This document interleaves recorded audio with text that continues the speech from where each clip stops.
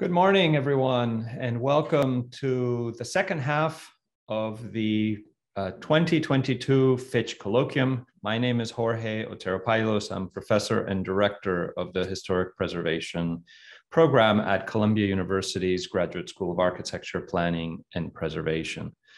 We are coming back from the longest break ever in a conference, a break of 11 hours. If you are in New York or in the United States, you went to sleep after our conference last night. But if you were in China, good evening to all of you. You had a very long day between the morning session and then tonight's evening session. The Fitch Colloquium honors the memory of our founder, the Columbia University Historic Preservation Program's founder, Fitch, James Marston Fitch, an incredible figure that traveled the world and thought broadly about preservation and was interested in all aspects of preservation, from architectural design to policy questions, to historical research, to materials research and technology. Quite an extraordinary figure. And it's that legacy that we honor today. And in today's symposium is particularly relevant as well because it is in collaboration, it is organized in collaboration with the Museum of Modern Art. As I mentioned yesterday, but for those of you that were not here, this symposium really began in dialogue with Martin Ostierli and Evangelos Kotsioris, who have curated an exhibition in MoMA called Reuse, Renew, Recycle, Recent Architecture from China, which is on view through July 4th, about which Evangelos will talk a little bit more in a second.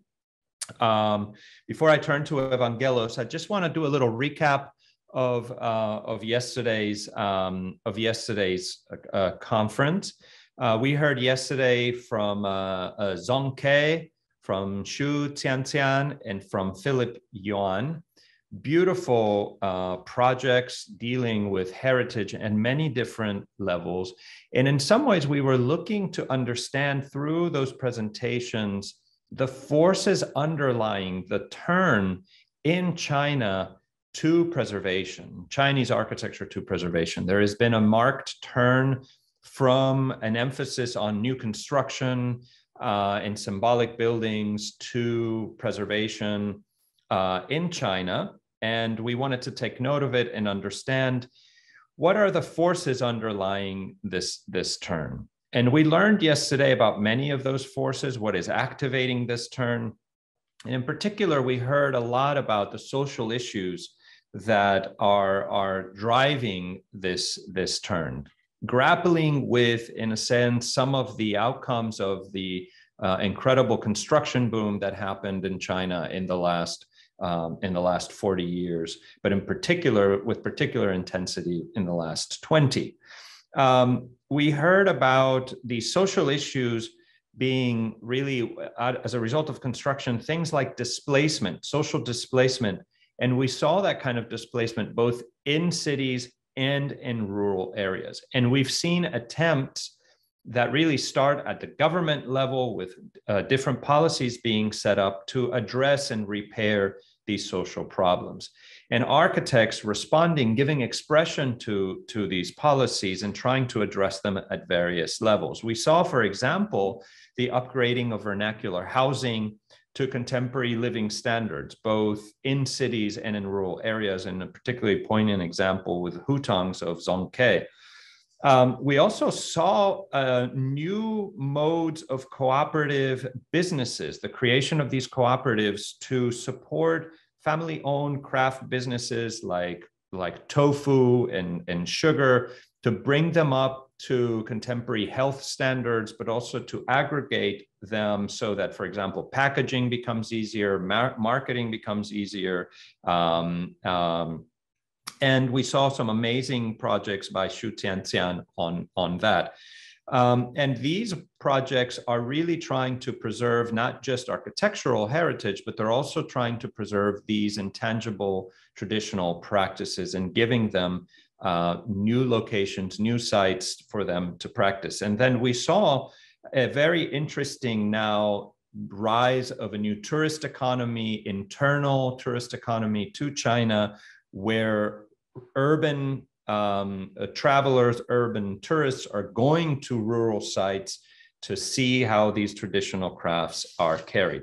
Of course, another social issue is that there's been mass migrations from rural areas. So actually some of these crafts don't have enough people to be carried out. So the question of labor force becomes a real issue. And we saw the attempts to create new robotic tools to carry out these crafts, to assist the local craftsmen in a hybrid mode. So not to replace craftsmen, but to actually help them do the work in light of the fact that there's just fewer people to do it.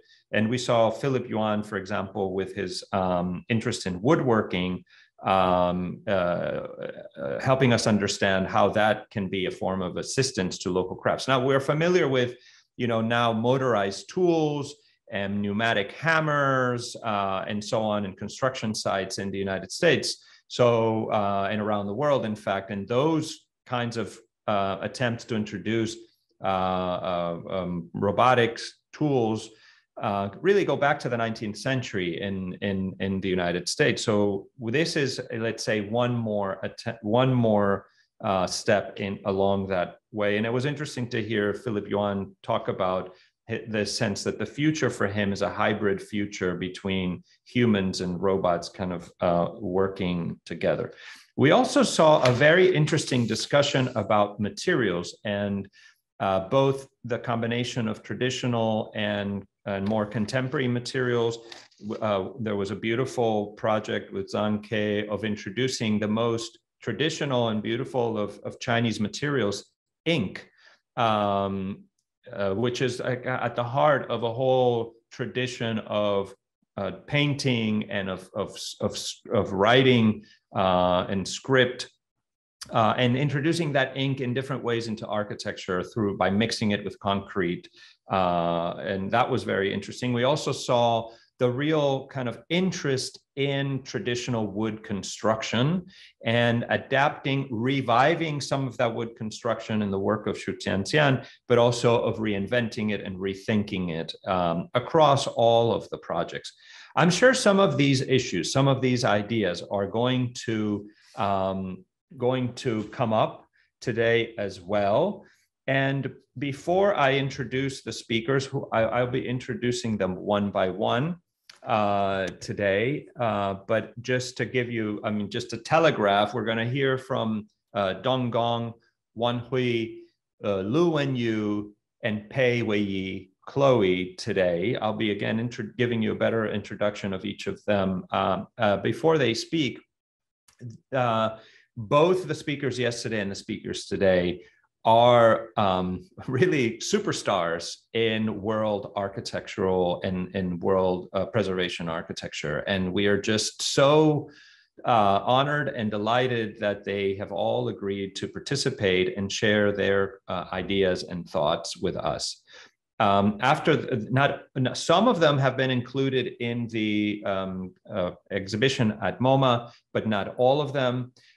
So I will now turn the virtual podium over to Evangelos to tell us a little bit about the exhibition at MoMA, and which was the spark for this conference. Good morning, Jorge, and thank you for this introduction. Thank you also to everybody joining from around the world. So good evening to those in China and other parts of the world.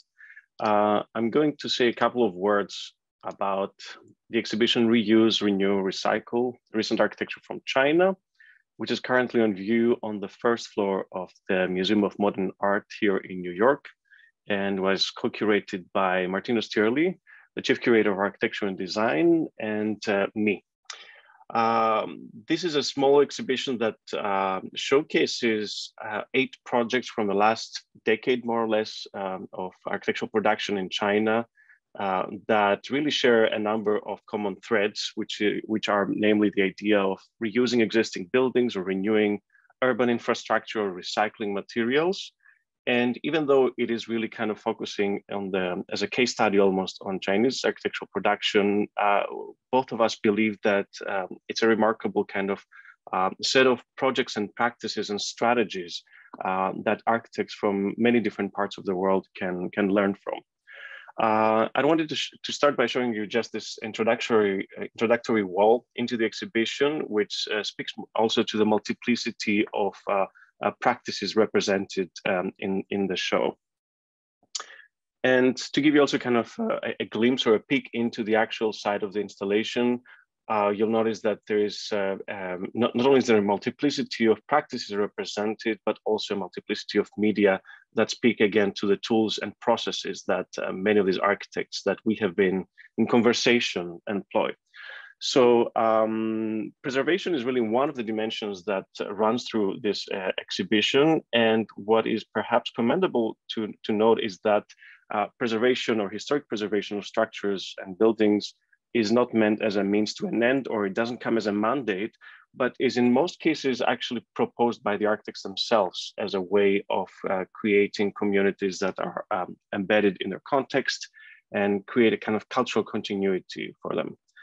I just wanted to point out also very briefly, without giving away too much information, two of the architects that are part of this panel today, and we'll hear more from them. The first one is Vector Architects and Dong Gong's work for the Alila Yangshuo Hotel in Guilin, which really speaks to the ways in which more humble structures like that of a sugar factory can become part of development for a region. In this case, part of the hospitality industry in a very kind of interesting and sustainable manner.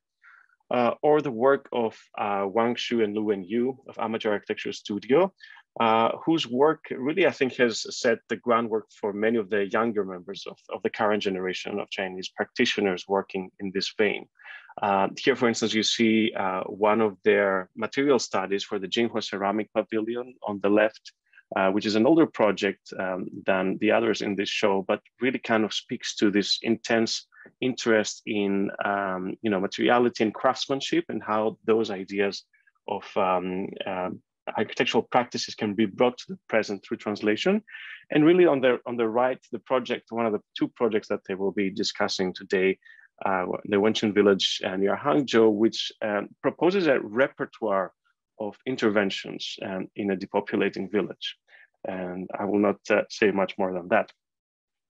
I also wanted to mention that Urbanus and the work of Wang Hui, who is one of the speakers, is not perhaps included in this installation that you see on your screens, but is represented in MoMA's collection through the Tulu Collective Housing Project from 2005-2008, which reinvents and reinterprets the communal dwelling type of the Tulu housing, which is unique to the Hakka people. And today they're going to talk about a different project that is also extremely fascinating. And we also look forward to hearing, of course, from Pei Wei Chloe and her work on the Suzhang Heritage Park in Beijing.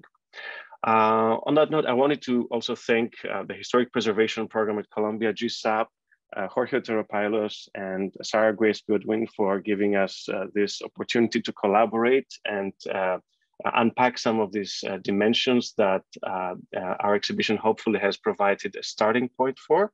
And I would also encourage everybody who has the possibility to visit the exhibition in New York to do so until July 2nd, when will be the closing date for this exhibition. And on that note, we very much look forward to today's presentations and discussions, and I'm sure that will be as exciting and prolific as yesterday's. Thank you, Evangelos. It's a wonderful exhibition. I encourage everyone to go see it. I think one of the things that is an obvious thing, but it bears repeating, is that so much of American academia, has been influenced by Chinese students and the influx of Chinese students in recent decades. They have been the bridge that has really educated us as faculty as to this amazing work and this incredible traditions of Chinese architecture and preservation. Of course, there has always been some kind of bridge, some kind of connection between the United States and China.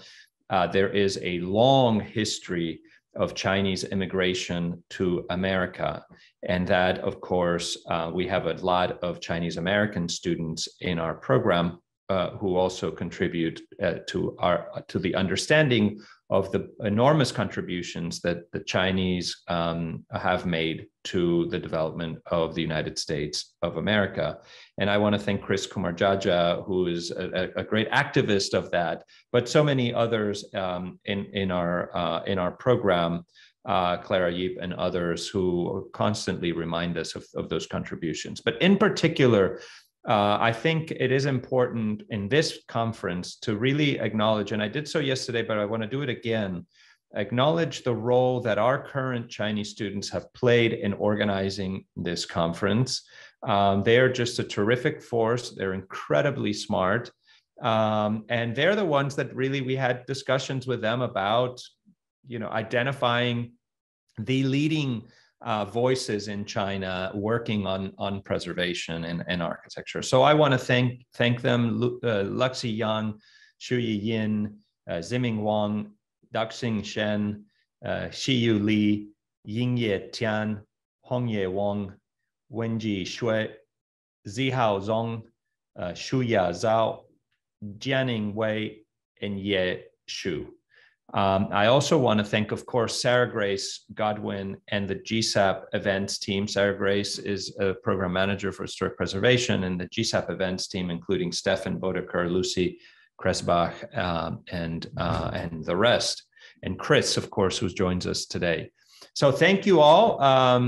Thank you, of course, again to Martino and Evangelos for your collaboration in this. This is it's been a really amazing first day, and we're about to then turn over to our second day with the first presentation by Dong Gong, who is a founder of Vector Architects. He was elected as the foreign member of the French Academy of Architecture in 2019. He's been successively employed as design tutor at Tsinghua University and Central Academy of Arts, distinguished visiting professor at the University of Illinois at Urbana-Champaign, a visiting professor at the Polytechnic University of Turin, and indeed really a world figure in his work, not only in China, but in his pedagogical practice. He and Vector Architects have been invited to various major exhibitions showcasing their work, including the first Chinese architecture exhibition at MoMA, the 2018 Free Space Venice Biennale as well, and many others, but we don't have time to get into them. But Dong Gong's practice has earned international recognition by his representative works, including the Seashore Library, Seashore Chapel, Alila Hotel in Yangshuo, and the renovation of the Captain's House in Changjian Art Museum. Everyone's CVs is very, very lengthy and illustrious. So this is just the tip of the iceberg. And so without further ado, I turn the virtual podium over to Dong Gong, and thank you. Thank you. Thank you for introduction. And thank you for inviting me to be part of this symposium. I'm going to share the screen first.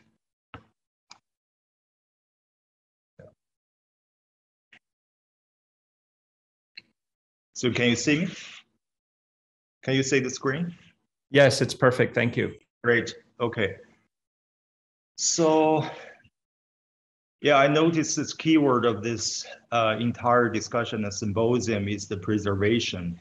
And I do think it's a very sensitive and meaningful issue, especially in China in the current moment, because you might know that China has been undertaking this drastic urbanization process for the past 30 to 40 years.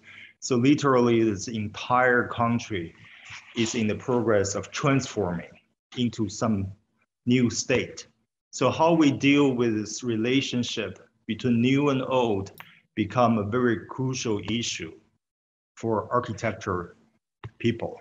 So today, my topic of the presentation will be the evolution of a place. It's basically about a story about a factory, which is a factory, it's a sugar mill factory built about 60 or 70 years ago, and generation by generation, step by step, transformed into current cultural icon in China. So I basically will introduce the story and sharing some of my understanding about the preservation throughout the presentation process.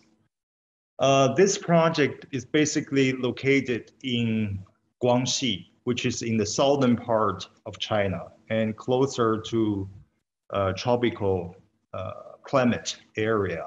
And that the red spot is the location of the project.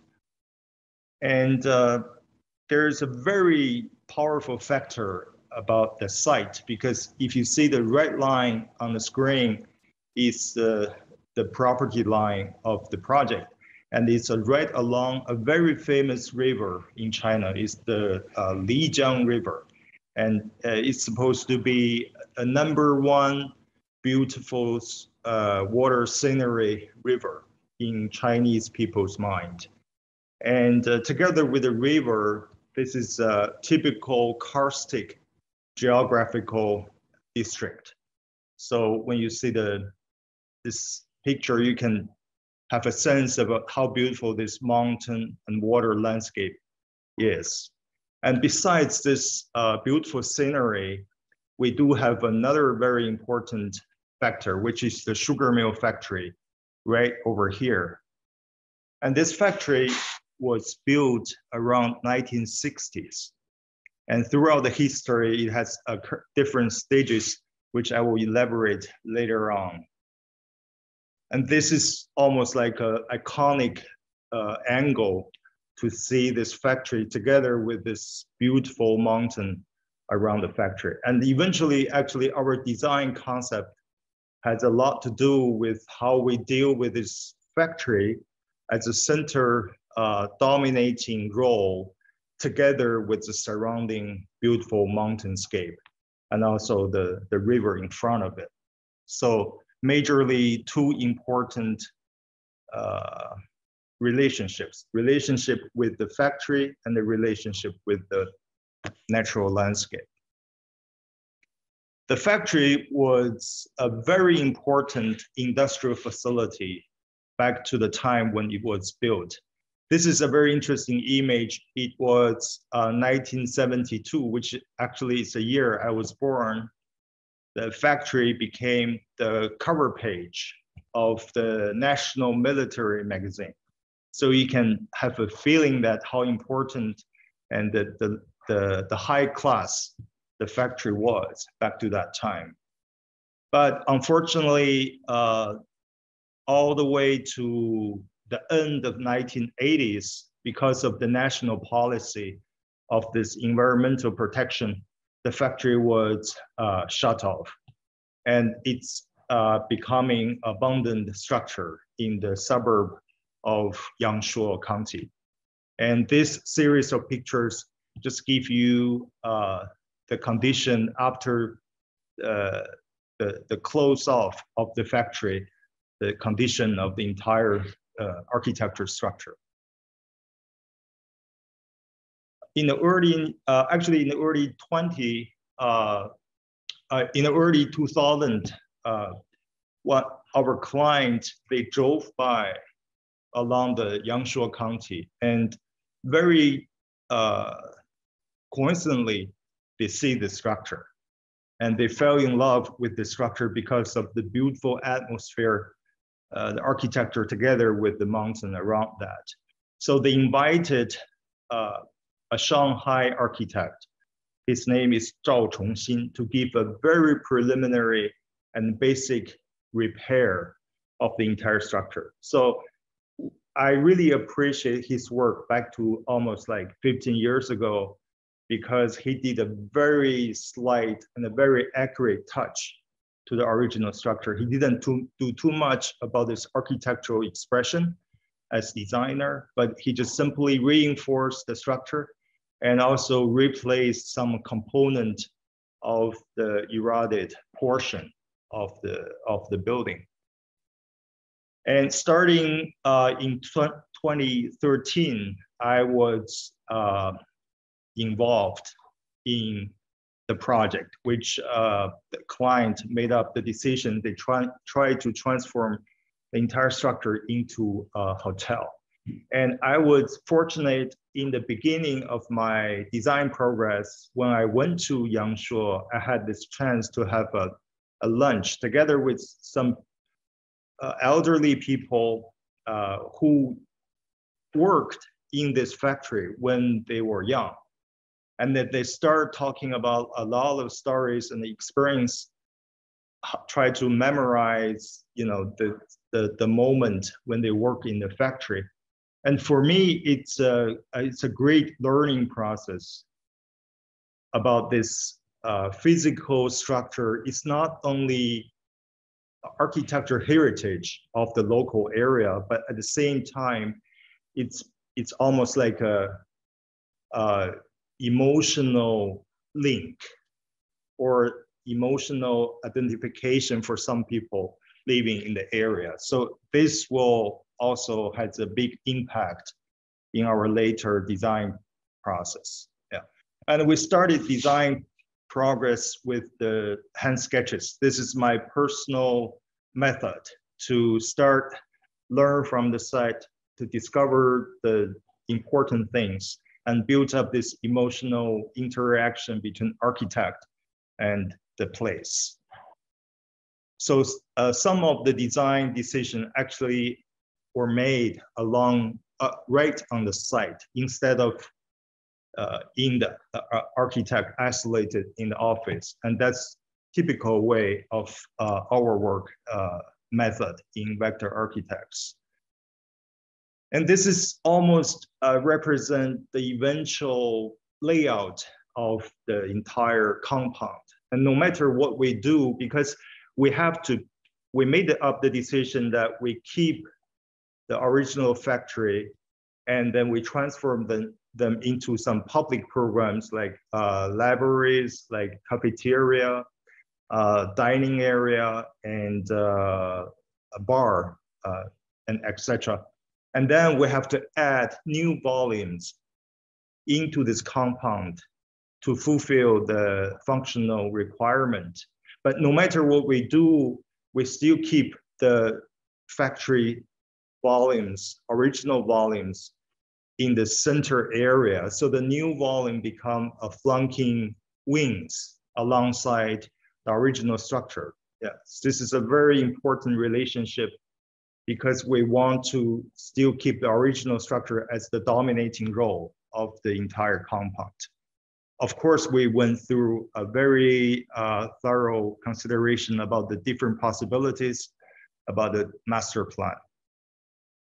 So from the elevation, also you can see the central part, it's still the factory, and the new volumes is alongside. And we try to design some sequential space inside the new volumes, but we keep it simple. We keep the profile simple and clean. Try to make a harmonic relationship between old and new. And that's the eventual master plan, first floor plan of the entire compound. But this is the center part, which is the original factory. And they are checking room, and they are restaurant, and so forth. And these are two new volumes alongside. And we made up this landscape reflecting pond in the front of the entire compound. And at the same time, it's a fire distinguished water pond. And then this is the corner of Lijiang. We have an original truss connect the entire compound to the river. This is a picture showing you how beautiful this original factory, the facade, the material was. And one of our design tasks is try to build up something has relationship with the old, between the new and old, but we have to make sure the new also represent the current technology and current aesthetic value. So we actually went through a design process, try to achieve that. And this is one of the early sketches about this wall section. So eventually we made up this design decision. We use concrete blocks. It's also a masonry stacking detailing logic. It has a similar scale with the original brick, and it has a similar logic about the construction detail because it's always stacking. But because of the concrete could carry out a different kind of material quality, it can take more light and the ventilation, the air into the surface, and to make the inside space has a better quality for living. So from this very early design model, the surface is made of this concrete block, but we try to make the surface light in terms of the sense of weight, and it allows more light and air to go through. And from this appearance, it shows a kind of certain translucency of the materiality. And this is the model in the schematic phase. And then gradually the scale of the model is getting bigger because we have to make sure we make the right design decision by making the large scale model. And this model is one-to-one mock-up in our office. It's not in the construction site. And we try to use form to test this opacity and also the scale of the material. And then finally, we went through this process of manufacture. And we actually, the client and us, try to find a collaborator who is the professional manufacturer, but eventually we failed because of the limit of the budget and also the difficulty of the transportation later on. So at that moment, our client made a very bold but very smart decision that he tried to build up his own factory just right on the site to really make the block by the local people, by the local team. So this, I include several images showing you the process of how we did the study and the research and eventually fabricate this concrete block by the team on the site.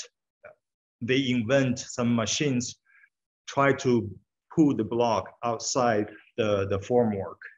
This is the picture showing that particular step. And this is the condition of that small factory. And behind is our the structure of the building. It's a construction site. This is a typical process. So we have a formwork made by PVC, and then they have to lay the rebar. It's very thin, but it's almost like a cast in place concrete. And eventually they pour the concrete inside this formwork, the mold, and then they grind the surface, and eventually to push out this concrete block by this small machine they invented by themselves. And this is the process of stacking. This is actually in the construction site. So there are some very particular thought of this detail. I won't go too much into detail, but you can see how they incorporate the rebar inside the masonry wall and all such effort. So it's a combination of architect together with the local worker. We collaborate together and try to find a solution. And during the process, we always have one architect to really live on the site and working together with the team of the construction. So it's really about a co-working process between the architect with the local workers. And that's the final outcome of the material. Even though it's made by this very heavy material, but because of the process, we try to control a sense of lightness in the eventual result. And that's at the twilight condition. When the light comes from inside, it becomes almost like a lantern effect. I will show you a short clip to tell the story about this entire construction process. And this is actually back to 15 years ago when the client went to the site and they take the air balloon to fly to the sky and then look at the site from above. That's the site.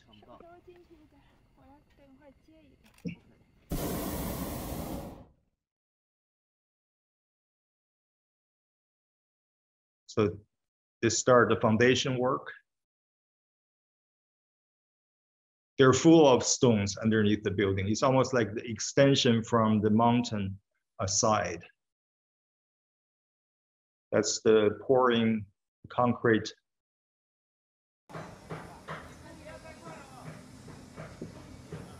Install the formwork.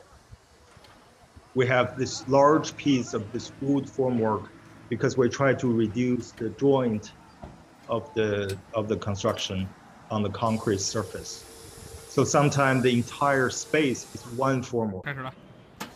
And that's the machine I mentioned earlier, pushing the concrete block outside of the mold.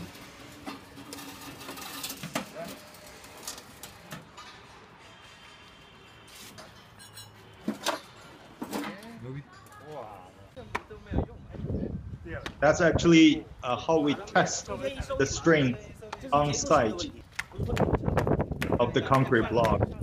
But of course, we have a structure consultant. This is just double check.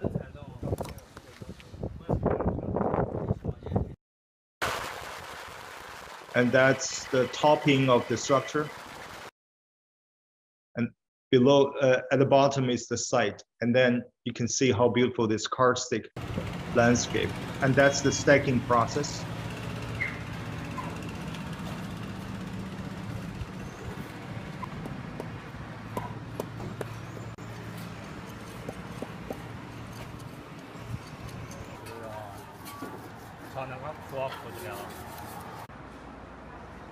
And that's myself and our interior designer, Ju Bin, on the site. That's the fence work around the compound.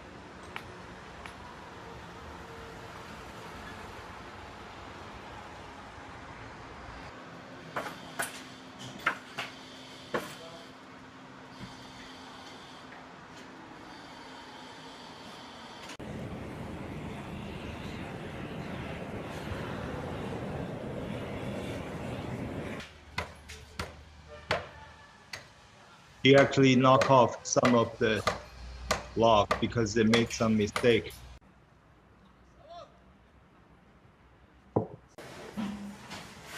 That's the installation process of a bamboo shelter inside the building.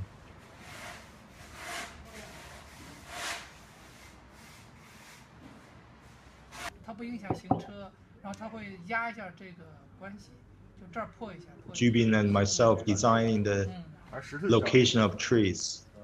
就稀一点，稍微稀一点竹子了，稀一点，对吧？我是想这块跳着一棵树跳到这边，咱先把这边画。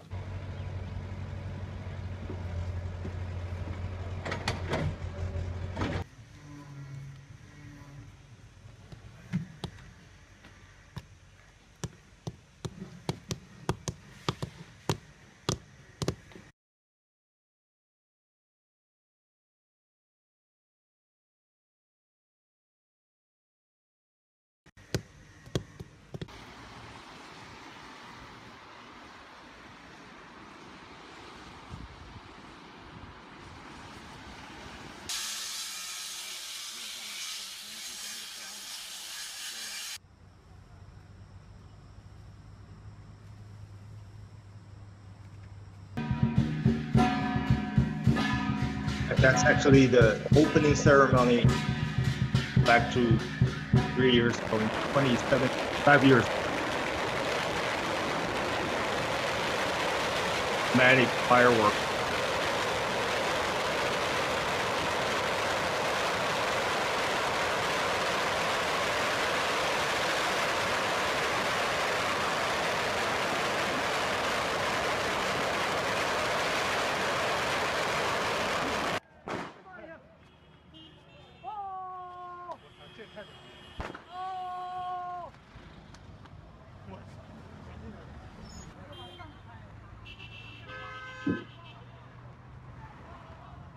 It's almost like a battlefield.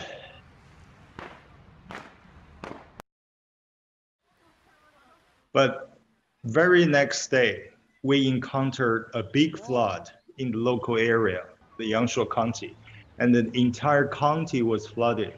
And I was told it's almost like the most serious flood during the recent 50 years. So you see, this is the road in front of the hotel, and it's becoming a river. So the hotel actually closed off because the basement is flooded. So they repaired for another 3 months. And after 3 or 4 months, they reopened the entire compound. And that's the moment they reopened in the October of the same year, after 4 months of the flood. So no matter how noisy the entire process is, how complicated we go through, eventually it's becoming a peaceful place. I think that's probably the most rewarding moment for architect.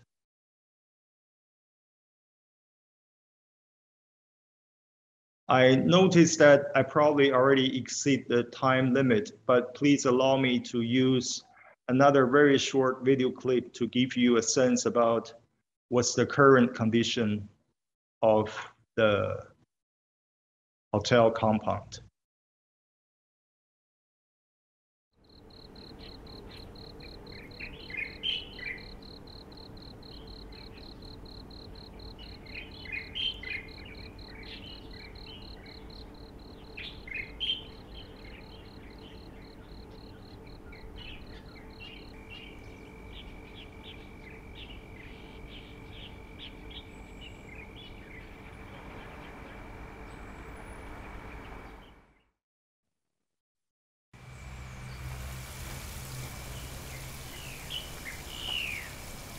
That's the reflecting pond in the center of the entire compound.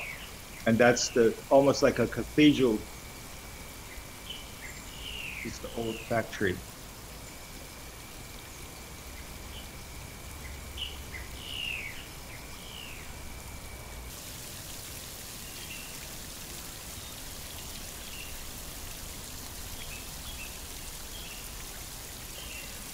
And that's a cut-in path inside the water pond.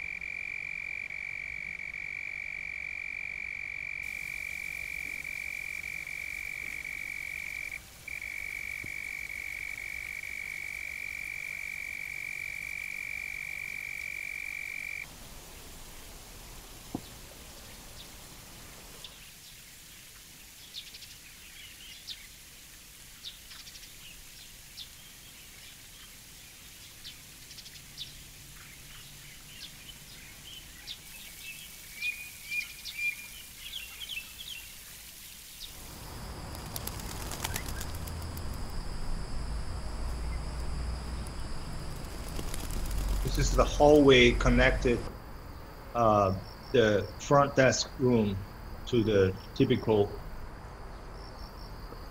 guest room building volume. So it's an outdoor space covered by the concrete shelter. That's a sequential space inside the new volume.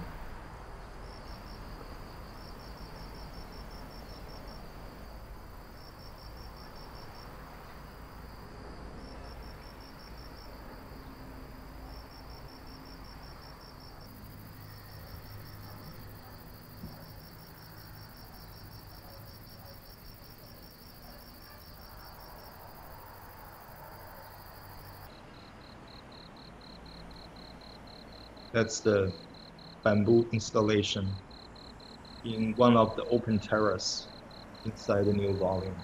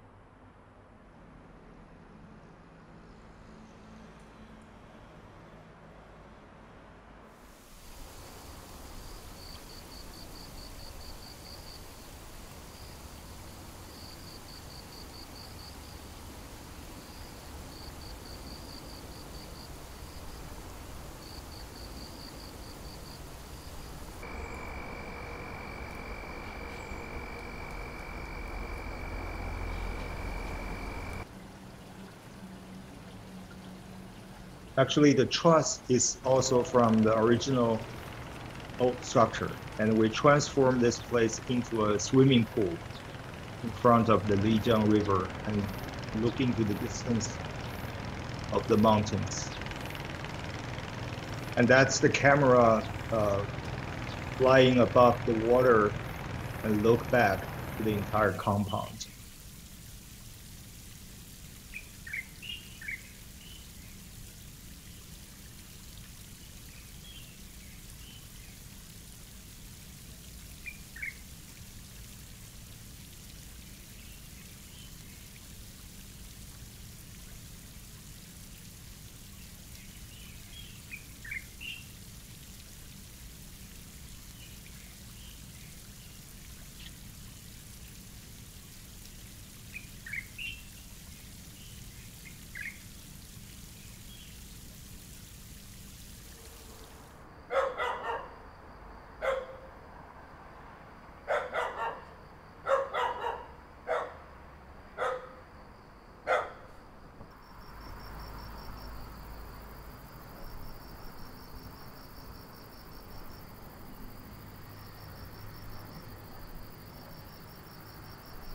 Okay.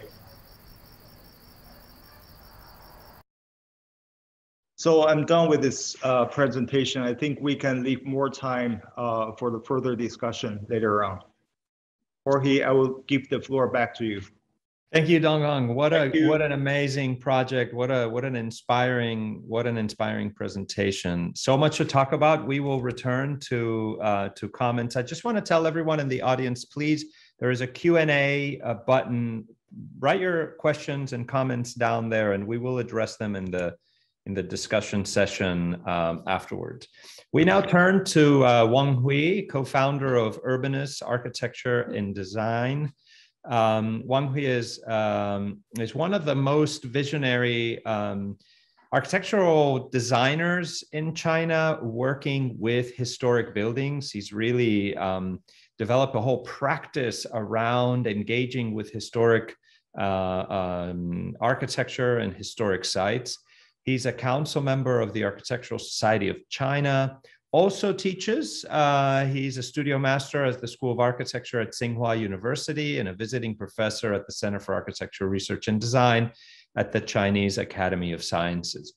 As a design philosophy, he's going to talk a little bit more about that, but he's really developed a whole methodology for balancing the urbanization of China with the new urbanization, with the old historic monuments that are, let's say, absorbed by this urbanization, and to explore new spatial solutions to really reconcile these conflicts between the old and new, and in fact, the kinds of urban life that takes place between this new kind of development. Some of his recent projects focus on new ways of revitalizing ignored historic monuments, and they've aroused very interesting debates in Chinese historic preservation circles. Some of those examples are the environmental upgrade of the Five Dragon Temple and the Holy Flame Plaza at the Shihudu relics.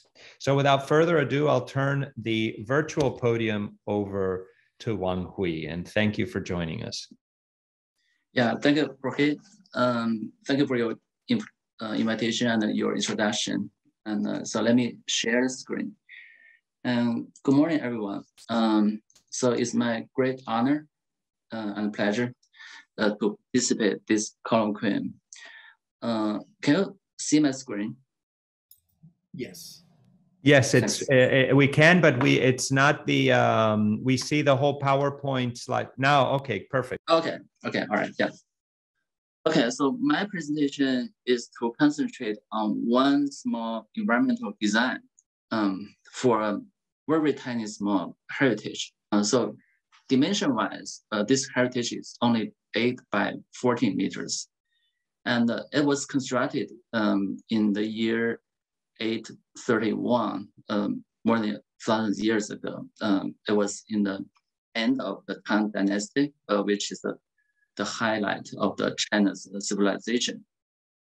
So this tiny building, actually, it doesn't seem that much great if you don't know Chinese architecture that much. But if I show you this timeline, it is actually occupied a very, very important position of all these kind of existing timber architectures. So it is the second oldest existing timber architecture in China today, and the oldest, tallest temple in China. The building is located in Shanxi province, but also if we look at this timeline of the world architecture, it's also very interesting that this timeline actually is in the middle of is in between the decline of the Roman Empire and the revival of the city culture in the 11th century of the medieval age. So during this period in the Western world, it is called Dark Age or whatever. So which means, the civilizations was almost not there. But in the Eastern world, we have these magnificent temples. And so this is one of 3 existing remaining architecture from the Tang Dynasty. So that's the importance of this, okay? And then what I have done is something like this. Then I will raise lots of criticism because this thing is too subjective. Well, then that's something I want to discuss this morning of the 3 words. One is criticality, another one is heritage, and another one is the involvement. If I am a pure historical preservist, then it's not a problem, just to make something as it works. But since I'm hired as an architect, that seems like like I have to do something to it. So this is what I call the involvement, and the involvement is inevitable, something very, very subjective, right? And how can you judge your intervention is something right? So that's something of the criticality. So if we go back to Kant, in his terminology, the criticality is not to criticize something, but it's actually a reflective examination of the validity and the limits of a reasoning capacity. So back to this heritage, this heritage actually was not found until the late 1950s, when this big temple was relocated to this area because of the construction of a reservoir, which will flood the original temple, and then this one is relocated in the same county. And then people found another old structure in this village, not too far away from this place. So let's say, like the authenticity of this temple, which can be found in this kind of photography, is something like this. And in front of the temple, there's a pond or a spring. So then it explains why this temple is called the Five Dragon or the Fifth Dragon, because dragon is in charge of water. And in the old days, actually, this kind of temple of the dragon functions as a weather broadcasting institute. So it's a necessary part of the people's everyday life. And also, the building itself is in the middle of the field. It's so close to villagers' daily life. So this place, because it's very, very remote and it's pretty hard to access. So even I was educated as an architect, architecture students, and in my knowledge of my college, I never ever heard about this.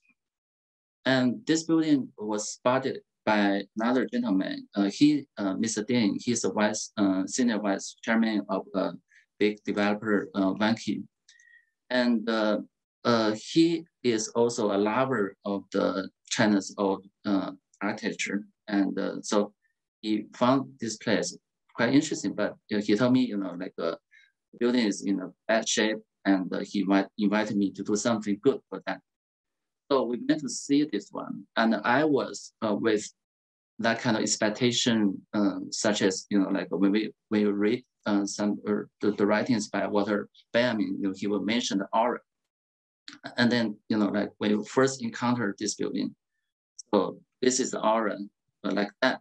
So actually, it's not something as you will think this is a very prestigious building, but indeed it's in a junkyard. And when you go up to this level, there are two buildings. In front of it is a theater stage.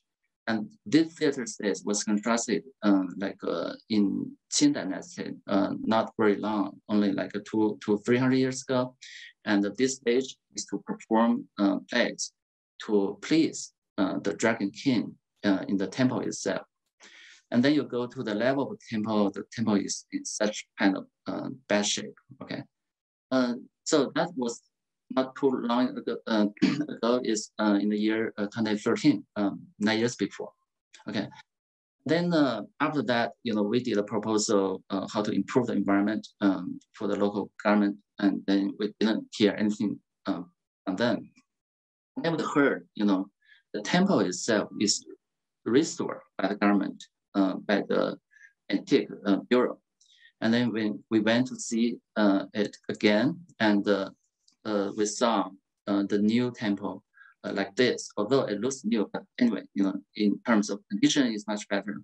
But when you go back to the front of the temple itself, it's still a junkyard. And this is something, of the environment about them. So we really want to do something, and there's an opportunity came, which is the Milan Expo in the year 2015. And the developer Vanke, they invited Daniel Libeskind to design a pavilion in the Expo. So after the Expo, this pavilion will be dismantled. And they think they should do something good for, to have a legacy of this kind of this pavilion. And they decided to do a crowdfunding to sell the tiles of this pavilion and to collect some money and to use this money to do a non-profit work in China. Because we have this proposal already, and we proposed to chairman of Banki Mr. Wang Shi, and he lasted. And then, we propose long plan. Long in Chinese is also called long, which means a dragon. So long plan. So we try to use this kind of crowdfunding money and plus, the investment of the bankers company to do something to improve environment for that building. Okay, so we did lots of things, and also this is a good process. Later on, I want to discuss in the Q&A session. Because crowdfunding actually we didn't collect that much money, but good thing is that you let lots of people know this building, and also you raise people's interest in doing such kind of thing, preserve historical monuments. And then this is the proposal we have, and as our architect, what we can do is about space, but it's not only about space, but also about time. And the space is related to time in terms of, if you provide a longer sequence of the space, and then you can prolong the time. Because, when we first came to this place, the tunnel is not constructed yet. So we have to, go across a mountain, big mountain. So it takes almost like a day to be there. But when you go to this place, you see this singular building, and you stay there for no more than 5 minutes, because you will totally lose your interest of seeing this, and then you leave. So it's not worthwhile to come. Plus, another thing is because these are historical monuments, and it is impossible for us to do something more. And there's also a protection zone for this one. And so the only thing we can do is outside of the protection zone, we slightly increase the original wall for this, and then make layers of walls, and then create lots of spaces. And then, when you enter this one, and so this temple is not encircled by original red wall, but it is actually, encircled by lots of spaces. And another thing is after doing this, as right now, it's in retrospect, this project, I have to answer the question why our solution is correct. So I'm borrowing Kant's theory of synthesis to validify, my reasoning in 3 steps, as mentioned by Kant. The first step is the synthesis of apprehension in intuition. And the second step is synthesis of reproduction in imagination. And the third step is the synthesis of recognition in a concept. And the most importantly is the third step, which means, how can you prove what you're doing, your involvement is correct? Okay.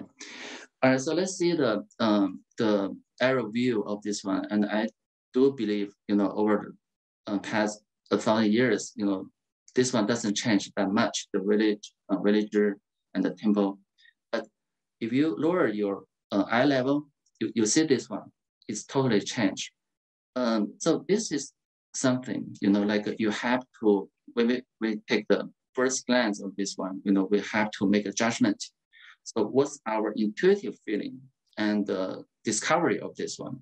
Actually, it's quite simple. As I mentioned, here, the pond is gone because, the dropping water level and overuse of the underground level. And so the water is gone. The water is gone means, the Dragon King is gone. And plus, in today's material world, we don't believe in any kind of spiritual things. And the worst thing is actually is the historical preservation, because when this building is enlisted into the national list of the national monuments. And then they built up this wall. And this wall, not, actually is not to fence thieves or, some kind of dangerous factors, but actually it fences off the villages. Over the past 1,000 years, villagers co-living with this temple, but now they're gone.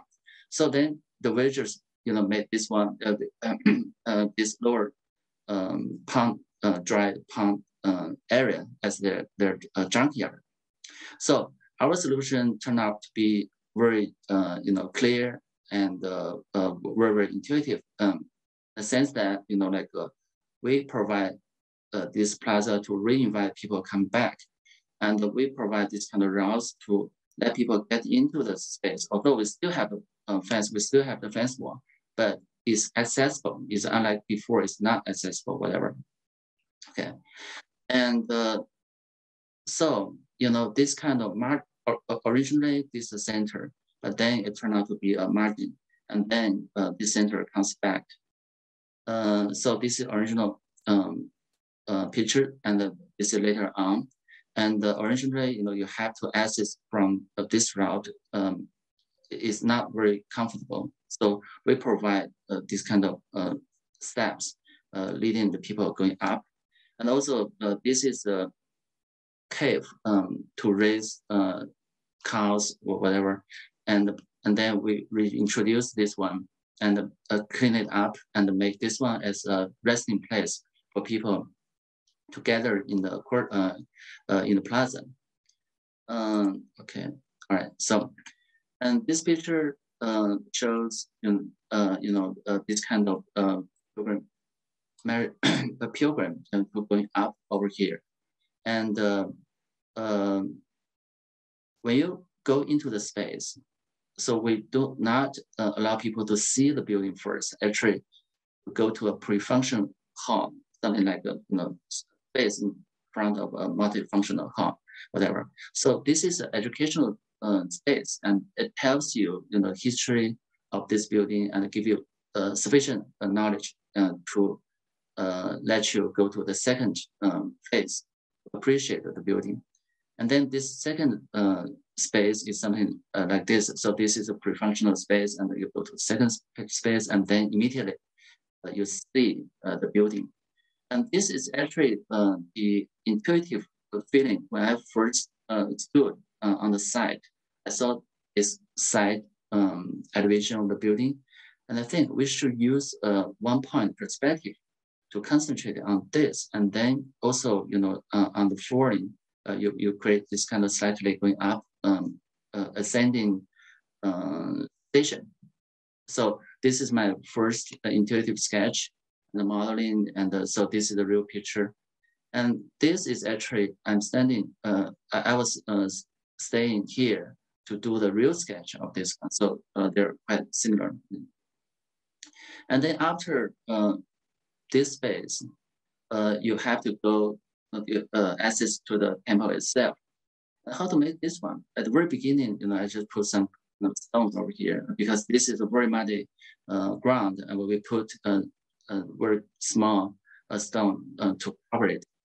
But then, in the construction, we changed idea. We just make people to step on the stone because this is a place where we're remote and not very much people, many people come here. So when you go to this place, it's almost like you are the only visitor. So I want people to listen to the voice of their steps, and then you enter space. You not enter a physical space, but it's more or less like you enter into a mental space. Some people also criticize us as, so this is more like a Japanese Korea something, because Japanese, they prefer white stone. But indeed, later on, this kind of wild flowers will grow, and so it will be something like this. Then, so this is the new scenario, and this is the old one. And we changed the color of the wall. Before it was in this kind of very sharp red, but now we make a new material for this one, make the building very much coherent with the surrounding environment. And also we create another axis because in China's traditional architecture, normally there's no like a double axis. It's only like a one axis, but there's no another crossing axis. But so that's kind of invention by us. Also, of course, lots of criticism for this. And as we mentioned, in the old days, this theater stage is for the play to please the god inside the temple. So it's not for people. But today, God is gone, and so we do a much wider pavement over here, but still leave the original one here, right? And so this is after. Okay, and mentioned before, it's only a singular wall, and after putting layers of walls, we create this kind of space after space, and we try to use space to make people to stay here longer, and to stay here to various different things, and then they will feel lots of interest in staying in the courtyard. And also this kind of cross section showing the ascending route, and at the very end, before it was something like this. You won't see anything outside of the courtyard. Now we provide this kind of observation platform over here, and then you stay here. And actually, there's another historical remain over here, so you can see the whole environment. Okay, so this is a basic intuition when we see the site and quickly have a solution. And so this is at the very first step of designing. But then another thing is as I mentioned before, we can come to this place. Really, the reality is kind of boring. So so the second step is actually what Anne mentioned, the synthesis of reproduction in imagination. And then what kind of thing you can imagine? We came up with the idea of, okay, so since this building has such a prestigious status in the history of China architecture, why not make it as an open Chinese timber architecture museum? So we infill all these kind of places with lots of contents, and these contents actually raise what we call now is augmented reality. And this augmented reality actually, we can find lots of inspirations, such as the tablets in Rome, and people do this kind of one-to-one scale inscriptions on the floor for the construction of Gothic architecture. So we use the same method to make a one-to-one scale section of the building, and also tells all these kind of jargons, terminologies of the buildings. And actually it's done very hardly by this lady, and manually. It's not done by any kind of machine. And we don't have any kind of equipment to trace the profile of this one. So we just do it in a very stupid way, we printed it in so many different sheets, especially in the content, there's no A0 size sheet. And so we have to collage all these kind of small sheets together. And then in the end, when you go into the first pre-function courtyard, not only you see this timeline of China's architecture, but also you have one-to-one scale understanding of the building over here. And so this is a very, very good educational contents about the history. And secondly, we also have lots of spaces, and nearby there are so many historical heritages, and so we want to make this one as a place, when you come here, you know much more information about others, and then maybe you can rent a bicycle, you can go to somewhere else to see more. So we did a mock-up of this kind of exhibits, and then later on made this one. And to our surprise, we kind of thought, only tourists will be interested in this, but actually local people, they're very much engaged in reading all this kind of information, which means actually help them to enrich the knowledge of their homeland. And thirdly, we do a courtyard for Chinese Dogon, this kind of bracket. And so it's elements in China's timber architecture, but when it was put on top of the column, you don't sense, how big this one is. But when this one is put on the ground, you have a, another kind of, this. So we, in this courtyard, we make like a 4 brackets of the oldest Chinese architecture, and although it's for educational purpose, but actually it will turn it for daily life, whatever. So this explains, the augmented reality we did for this reality, and then the next step is to check whether our this kind of involvement is correct. We're also very much dubious about this. So, but we have to do this kind of synthesis of recognition in a concept. For example, so what the concept is. So for us, I mean, we are doing something rituals. So the concept is actually the special justice. Whether this one is coherent with the environment. At the very beginning, when we saw the local construction, we thought, the building, the new material should be something like this. But what this one is, in the rendering, it looks like the rain, earth construction. I believe later on, when you do, she will iterate their practice. So those are the real one. But for us, in terms of timing, in terms of lots of things, it's impossible to do this. Then we work with the GRC manufacturer to develop this one. So they're using the form manually to create this kind of textures. But unfortunately, in the factory, it looks pretty good. But when you put in the real scale, you can see all these kind of repetitive patterns, which is not, it's too busy. So we have to invite their workers to come to the site. So this thing is done halfly by machine in the battery, but also halfway by this guy on site. The good thing for this one is actually it's a paneling system, and actually it fulfills the requirement of historical preservation, which means if we use this kind of retractable system later on, if we're not doing something correct, so it can also be demolished to return the site back to the original authenticity.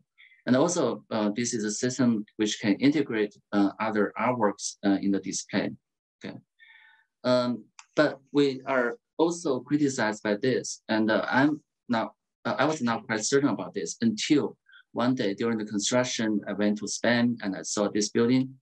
To my surprise, at the very beginning, I thought, this is stone, and then 1 minute ago, I went back to this building because I realized there's no drawings of the stone. So it's actually all painted. Then, I was pleased because, although we are also doing something like this, but I think, what we're doing is correct. It's not a matter of the force or real construction. It's a matter of something else. Okay. And we have this kind of materiality in a good relationship with the nature, with its environment. And also, we have to reinvite back the deities before, local people just do something like this, and you won't, after you go into a temple, you won't feel any kind of respect to these gods. So we ask people to redo this, and we have not only the Dragon King, but also have 4 other deities in charge of lightning, rain, wind, thunder. So it's all about this kind of rain or water stuff. And after we finish this one, we have the altar. We have 5 gods over here, and the local leader, he came and he was very, very pleased about this, and he gave a very good comments. He said, like after this, the building does not seem very small, because actually the building is very small, and the gods do not seem, do not look very, very big. So which means, the relationship in terms of proportion and scale is correct. And of course, the most important thing about the spatial justice is the co-living with the villagers. And so you can see, like before, like people even don't have a place to sit, but now, we've got so many places for sitting. And okay, so let me just show two pictures of before and after in terms of the community. So this was before. The village does not have a cement road, but simply because, we sponsor the upgrading of the environment of the temple. And then this one turned out to be a very, very, eye-catching stuff, and the local government paid money to rebuild the road, to pave the road, and also, to paint the buildings, whatever. So before it was a junkyard, but now this is almost happening at the same place. So they not only, clean up the space, but also provide lots of public facilities for sporting. And also our long plan team, like every year we will revisit the place to check whether it's still in a good condition, and we do lots of works. We pray to the gods once again. We plant new trees, and so this is like a 3 consecutive years. I meet with the same keepers of the temple. Very interesting. And whenever we come back, we will invite the local theater to come. Like to play of the local theater. And of course, it attracts lots of tourists, and also it's a place of kids to play now. So it's part of their everyday life.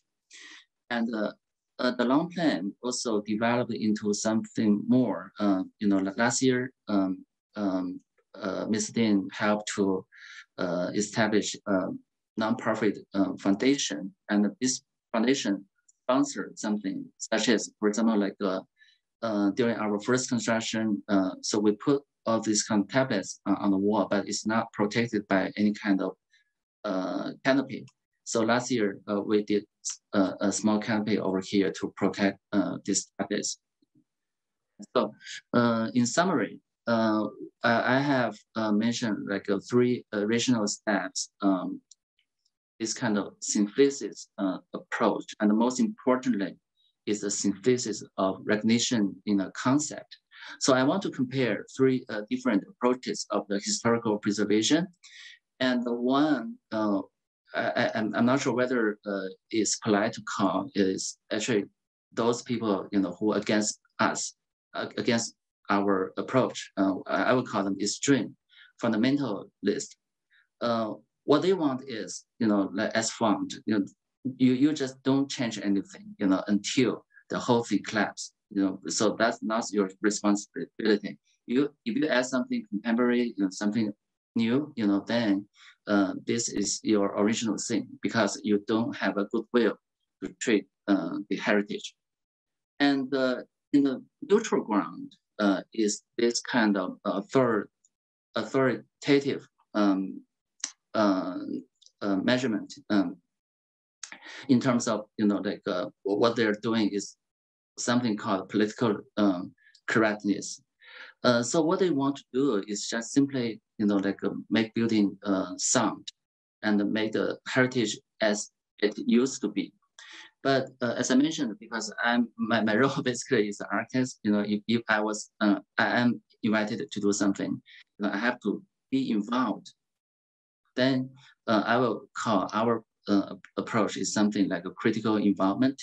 So we want something is not as it is or was in, but as a becoming thing, because things is in the reciprocal cycling.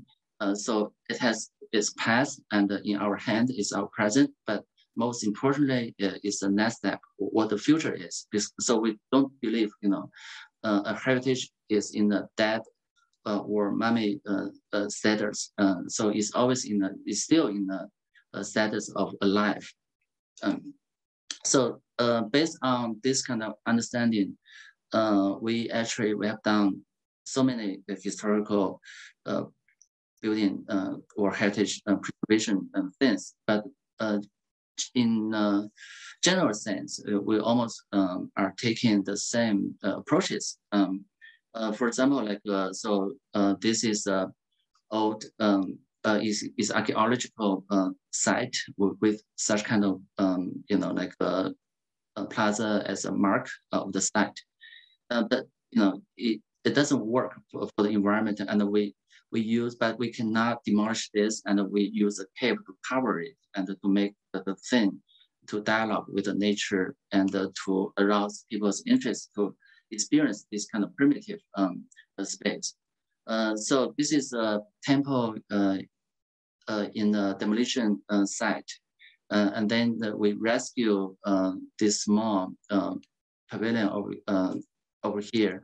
And actually, we did not do something like repainted or whatever, but we made this kind of pyramid to make people to stay here, to see the environment, whatever. And so this is a warehouse group, and we just finished a renovation and turned out to be something like this. But so generally speaking, the all process and the logic behind about the same. So we want the heritage is in heritage. Okay, thanks. Wang Hui, thank you for this amazing presentation, this deep dive into the Five Dragons Temple, which was just so eye-opening. I knew the project from before, but you gave us a whole new look. So many themes are coming up that are resonating among the presentations. We'll turn to those later. Please, a reminder to everyone to put your questions in the Q&A so that we can turn to them after the presentations. Thanks again, Wang Hui. We're going to turn now to Lu Wenyu, co-founder of Amateur Architecture Studio. Lu Wenyu is an architect and practices with Wang Shu in Amateur Architecture Studio. And together they also founded the department at China Academy of Art in 2003. They have both a practice as architects, but they are also very involved in education. Lu was a visiting professor at Harvard GSD, at MIT, at UCL. So really she's been really trying to build these bridges to the United States and exchanging information about architecture and preservation across from the United States and China. She's completed a number of projects, including, of course, but not limited to, the Ningbo Historic Museum, the Xiangshan campus of the Chinese Academy of Art. She's done the preservation and renovation of the Southern Song Imperial Street, the Fuyang Cultural Complex. She's also worked at the renovation of the Wekung Village and the Lian Historic Museum. It's a very long list that I will not get into because, of course, we've asked our speakers to focus on a small number, one or two projects, but of course that their portfolio is very rich and quite deep. So I invite you all to look at that in your own time. I do want to lift up and call your attention to her recognition in the field. She was awarded the Schelling Architecture Prize in Germany and an honorary award at the Venice Biennial in 2010. She's been listed among the RIBA's 2015 fellowships. She was the recipient of the 2019 gold medal of Tau Sigma Delta. And she's also very involved in service in preservation, and recently as the juror for the UNESCO Asia Pacific Awards for Cultural Heritage Conservation. We're very pleased to have Lu Wenyu with us. And without further ado, I'll turn over the virtual podium to her. She's going to be speaking in Chinese and will be translated by one of her assistants, who is next to her right there. We see half of them. So thank you both for joining us. I'll turn it. 怎么回事？可以了，可以了。Can you hear the? Can you see the presentation? Yes, looks great. Thank you. Thank you, Judge. 我用中文讲。今天我想通过我们平行在城市和乡村做的2个案例来讲讲。Today in this lecture, I would like to talk about 2 projects we completed in parallel, one in the city and the other in the countryside. 对于未来，建筑师能做什么？怎么做？有选择吗？ What can architects do for the future? How we do it, and do we have a choice? 什么是城市的未来？什么是乡村的未来？我能改变什么吗？ What's the future of the city? What's the future of the countryside? What could we change? 这些都是我们在做项目之前需要思考的一些问题。 These are also the questions we need to think about before we start the project. 下面我先讲这个在杭州城市当中的南宋御街的改造。南宋御街有800年的历史了。The Southern Song Emperor Street, a main street built for the capital of the Southern Song Dynasty, it has a history of 800 years. 早已经面目全非，残破凋零。It was in a state of broken and disrepair. 我就讲讲当时我们是用了哪些主要的策略和方法来做的这个项目。I will talk about the main strategy we used when we designed this project.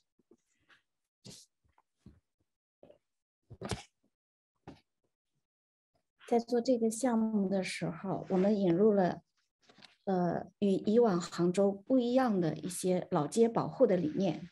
During this project, we introduced some unusual concept of historical street preservation. 在这条老街的保护，我们采用了认为自南宋至今之前形成的都属于历史有价值的东西，都应该在保护范围之内。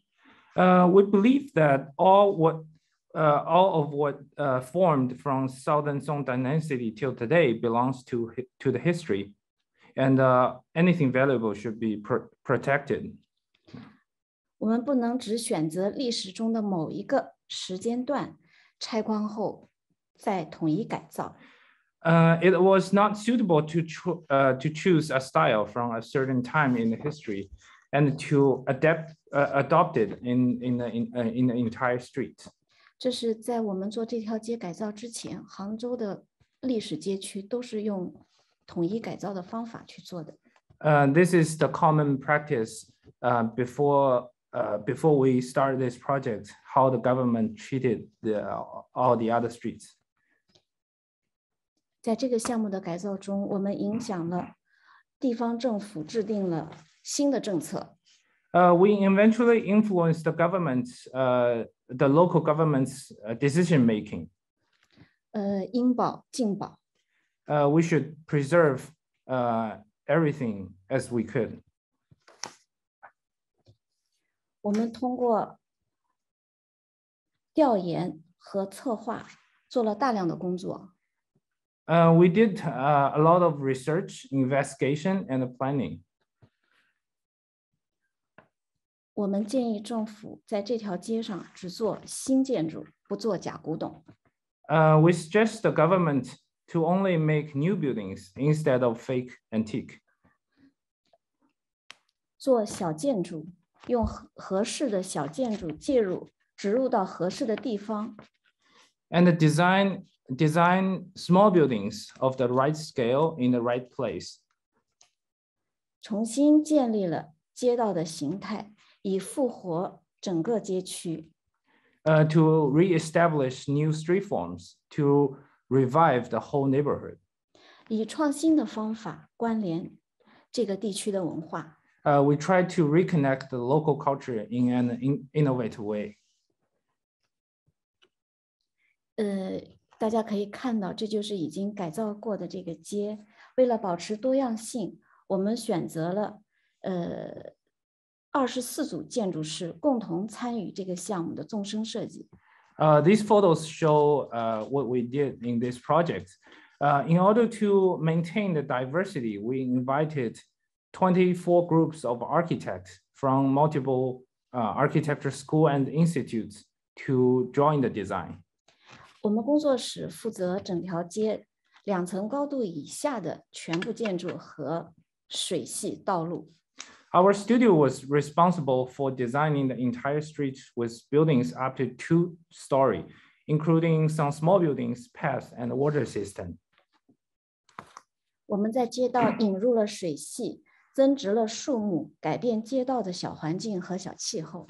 We introduced water into the street and increased the number of trees to change the small environment and the microclimate of the street.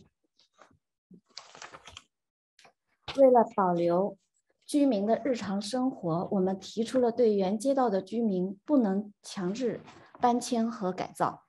In order to maintain the daily life of the locals, we propose that the residents of the existing streets should not be forced to removed. 所以影响了当时的地方政府制定出一个新的政策，鼓励外迁，允许自保。So this project later influenced the government to develop a new policy.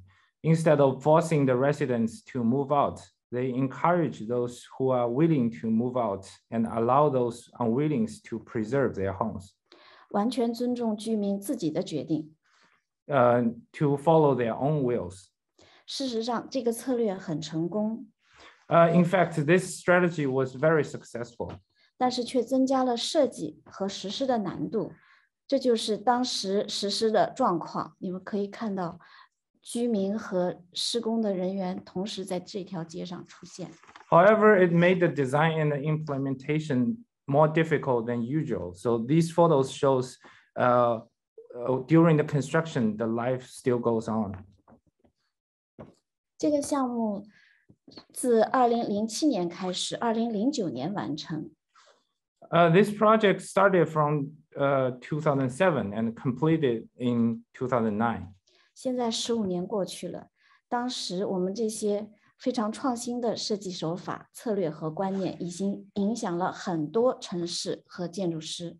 15 years later, those design methods, renovation strategy, and concept have further influenced decision makings of many government authorities and architects across the country. 也影响了不少地方政府对于老街改造的一些政策。Have influenced many policies of different government. 第二个项目是关于文村的改造。The second project is about the renovation of Wenchun Village. 文村就距杭州城市2个小时车程的地方，是一个非常典型的不起眼的小村子。Wenchun Village is a typical and inconspicuous little village away from the city within 2 hours drive. 这就是文村的改造前。This is before the renovation. 以往老村的改造都是用拆毁后建统一的新房。Before, the old village was demolished and built this kind of new buildings was shown in the picture. 我们介入后要如何设计建造新村，要如何改造老村，又如何让乡村的文化继续延续呢？ How we design a new village after we participate this project? how to design and build a new village, and how to protect and renovate the old village, and how we can sustain the culture. 在规划阶段，我们延续老村的肌理与密度。The strategy we adopted at the planning level to continue the old village fabric and the density. 在老村，我们保留老的建筑，拆除或者改造村民自建的那些格格不入的新房子。The old buildings are preserved, while the awkward new buildings built by the villagers have been demolished and rebuilt.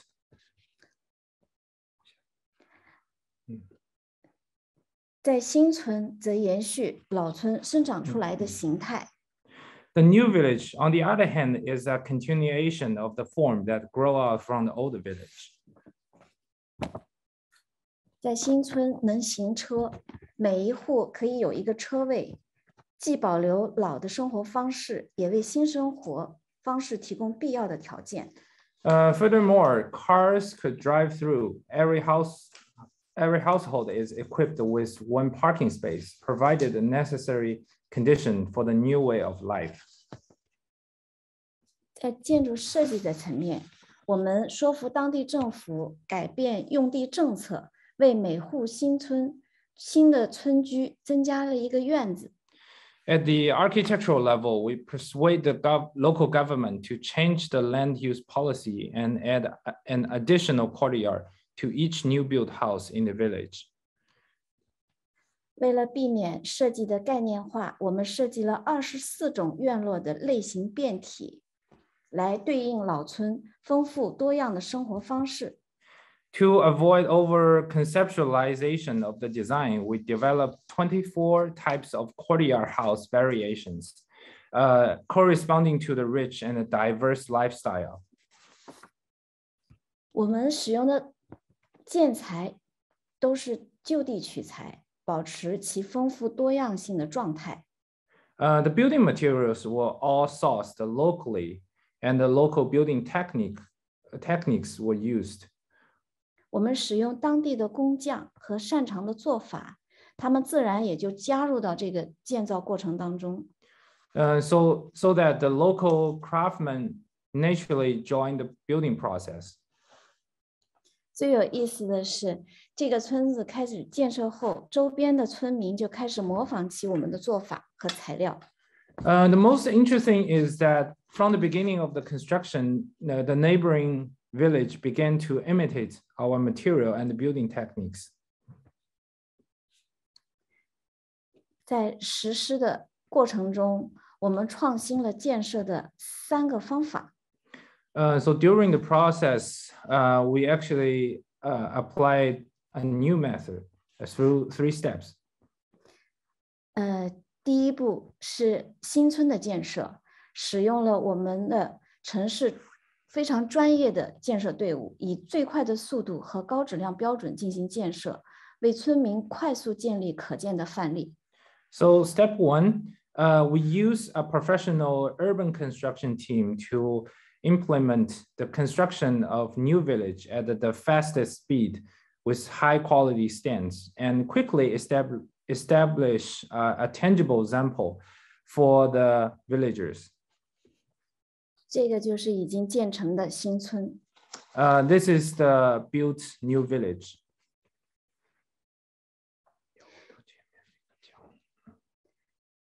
在老村的建设与改造中，是我们选择由专业的建设团队组织和指导村民进行实施，教村民如何进行建设。So step 2, during the construction and the renovation, the professional construction team was responsible to organize and guide the local villagers to implement the construction in order to teach them how to build during this process. 我们可以看到，这个是在老村的改造前的照片。So this photo shows the status before the construction. 这个是在老村的改造后，右边就是这个 step 2，第二阶段。So on the right side of this photo shows the step 2. 这张照片的左侧就是这个我们正在进行过程当中的第3步。So the left side is the step 3. 第3步的，我们让村民用我们已经设计好的图纸自己去建设。So the step 3 is that the other villager will use the construction drawings we designed to build their own house, which will complete by them. 第3步现在还在进行中。So the step 3 is still in progress. 结果会怎样，我们也还不知道。So the result is still unknown. 我们非常期待，第3步的完成。谢谢。We are looking forward to see the complete of step 3. Thank you.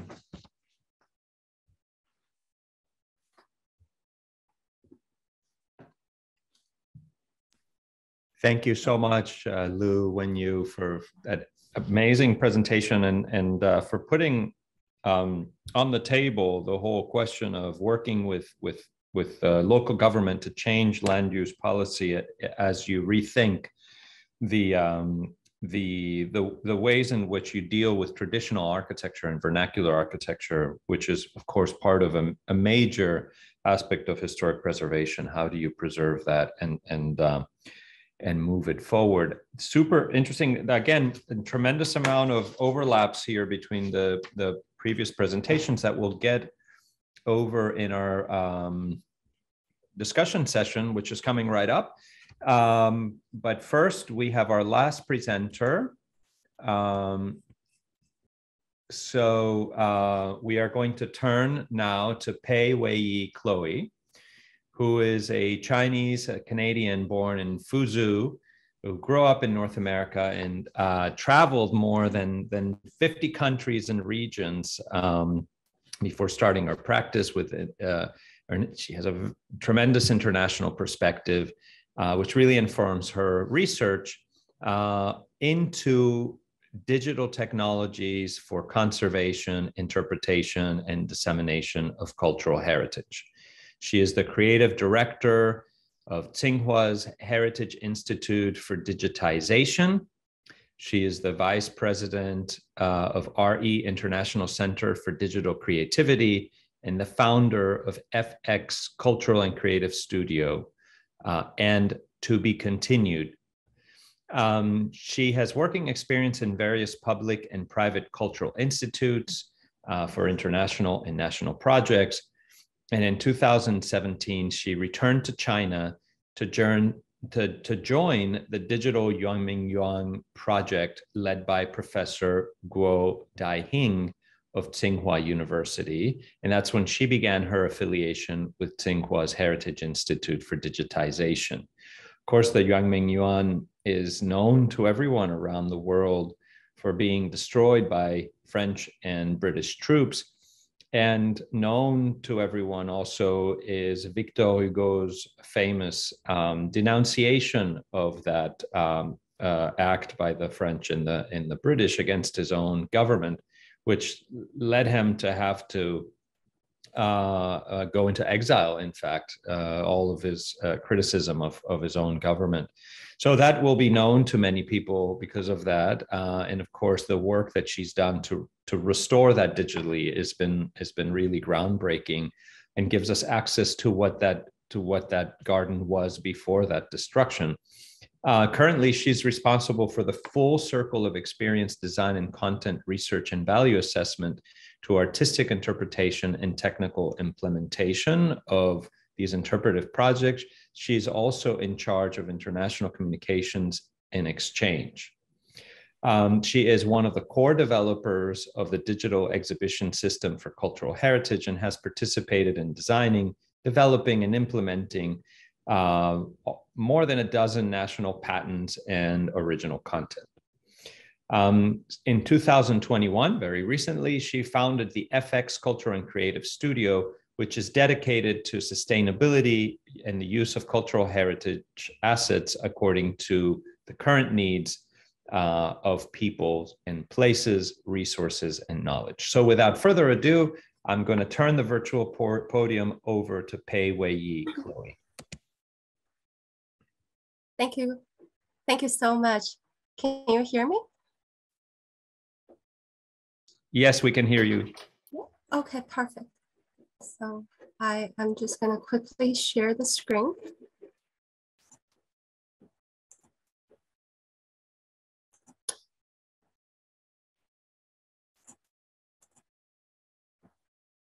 And good evening and good morning, everyone, no matter where you are right now in the world. And for those who stay up late with us, and I will try to make this as interesting as possible. So bear with me a little bit more longer. And again, I want to express my gratitude once more for inviting me to this Fitch Colloquium and to join this very inspiring part of the conversation. And I think for the past, all the panelists that we had previously, we heard a lot of perspective from the architects, from the creators, and the interpreters of the space, where the space and the building is acting as a median and the moderator in the sense to bridging between the past and the present, and also the amplifier for the local characteristic and the heritage. And coming from background as a curator and interpreter, also a storyteller, I want to shift the focus a little bit more towards someone who inhabited and operates in a heritage space, and then how do we using content and experience-driven methodologies to revitalizing that space, and then also to contribute into community building, and then identity building, and then just to forming the bond between people, and then also to encourage the conversation between peoples using heritage as a tool. So, but nevertheless, that we should start with something and someplace that's concrete. So let's begin with this photographs. I believe that if you followed just by a little bit about the past Winter Olympic, which actually was very recently, and then today is actually the opening of the Paralympics, Winter Olympics. So amazing event. And you probably came across a photo shoot like this, and then very striking images of a slender figure of the athletes just flying very light air and then agile almost. And while against in the background is a very rigid and then also very robust concrete structure coming from the industrial. You may first wonder as an industrial site, and then that's actually causing many people to wonder. And then foremost, let me clear it out that this is not a nuclear plant, but what you're looking at, if we zoom out a little bit, is one of the largest industrial heritage remains of one of the, the largest steel plant in China, if it's not in the world. And we can see it from this, this aerial view that the big air shogun, which is the structure that's built for this Winter Olympic, is located at the down lower left corner, where it's basically adjacent to 4 cooling towers. And in front of it, you will see a large pond that was used as a cooling facilities for the steel and iron making process. And next to it, on the other bend of the pond, you have the National Center for Winter Training, which is turning also adapt and reuse project from the previous factory line. And then you also got the Winter Olympic Committee, where they work at the very towards the northern end of the park. And then right now, and then you also see it in towards the horizon. There's really like a green mountain, and that's the Shijingshan Mountain, and also give the name to the district. And then beside it is also the river, so the Yongding River, that's basically embracing the entire site. And So it's a very unique combination of nature and industrial heritage. And what we're seeing is actually only 1/4, a quarter of the site. And the entire site is at stretching over the land of 8.63 kilometers square. And if we wanted to get some perspective, it's about 2.5 times of the Central Park in New York. So if we zoom out a little bit more, putting in the context of the city of Beijing, what you can see right now is that Shougang Park is located at where on the map circling in red. And that is on the west extension of Chang'an Street, and which is that big avenue that runs in front of the Tiananmen Square. And what you can see that at the center, of course, is the historical center of Beijing. And then just spreading from that center, you see and almost cross-like, which actually it's the axis that defining the city. And you see the north and the axis that runs on the north and south direction. And that's actually the historical central axis, the one that's in the progress of the designation of a heritage, UNESCO heritage site. It's along this axis. But then we also see one that's running west and east on that direction. And and this direction is where being designated as the economy and then also the cultural axis of Beijing. And where you can see that on the east far end, and that's where the new administrative capital of Beijing, where all the admins and the government sectors, they're moving towards that new town. And then on the west is where we see that the new landmarks of the capital of cultural revival, which is the Shougang Industrial Heritage Park. And so basically under this entire new, overall urban master plan of revitalizing the West End, using culture as a catalyst. And we actually being invited to Shougang, and then as one of the catalysts. And what we've been given is basically one of the silo space located at the very northern end. And if you can see it from the legend down at the bottom left corner, and where I put that golden pin there. And that's where, so basically it's just adjacent to the Winter Olympic Square.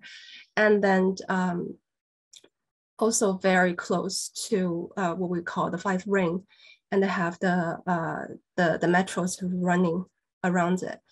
And so this road of silo is actually among the first built structures on the side of Shougang. And then, but the silo itself right now is built in 1992. And then it's a pure concrete structure that's used to store raw materials before they going into the smelting process. And so here it's a very interesting space where you can also see from the inside that the space has undergone a little bit of renovation and also rehabilitations because of its adjacent to the Winter Olympic venue, that this entire road of silos are dedicated to the golden sponsors of Olympic Games. So if you can see it, that the first two are the 5G broadcasting studio of the Tencent Sports. And then next to it, it's a big data bank for the data restoration. And then after that, you see Anta Sports, and then also there's the Bank of China. So this is actually a very creative, it's a Soho zone where all the golden sponsors of the Olympics are situated. And they're working creeks on site as well. But all of the site, all of other silos has been renovated. And the interior has been changed to adapt the new functions as office space, but only silo 4 remains its original structure. So you can also see from here that it's actually divided into, if we can using the concept of floor, then the first floor is actually the heritage space where it's kept its original concrete structure. And then the second level and the third level, it's all built on a cantilever structure, which allows the bottom level to be basically structural free, so that it's not supporting the floors above, and the floors are hanging up from a very huge steel structures on the ceiling.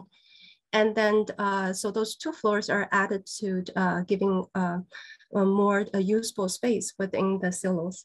But it does have a striking interior atmospheres towards compared to all of the rest. And this is actually the only silo that's been kept in its part of it, being kept of its original condition that's open to the public on the side of Shogun Park at the moment. And so when we first get into the space, and then what we were envisioned it is to use it as an incubator, and then also as something that we will be able to use it as a studio, but also running tests. And because, I mean, we've been really straight focused in the field of digitizations, the integration between digital technology and cultural heritage. And we know that some of the things that we do is quite new. And in order to persuade the stakeholders to perceive on this particular directions, there is more proof than we need than just a PowerPoint or like a good story. So a prototype is very important to us. And not only so, but we are also particularly interested in the relationship between the audience and the contents. And so basically using a 2C mindset to dealing with exhibition content, and not using the narrations from the upper above, but trying to connect it with the audience and to see what exactly are they looking for in an exhibition like this.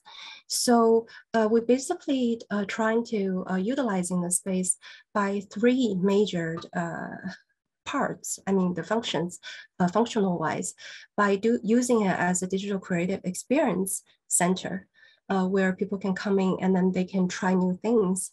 And but also as a community service, where we will using it as a platforms and a bridge to bridge in different disciplines, and then to bridge in different fields, so that they have a space where it's not that rigid, but it actually encourages creativities and open-mindedness.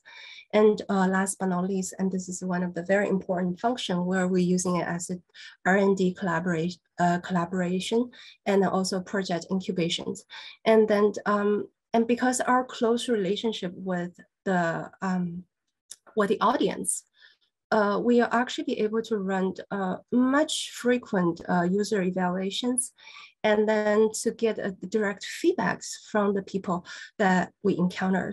So, so compared to many of other projects that we've done, no matter is the library, I mean the museum projects, or the historical projects, or adapt and reuse projects, the things that we try in the silos are, or the center that we're talking about, the International Centers for Digital Creativity, it's much more experimental, if we can say it.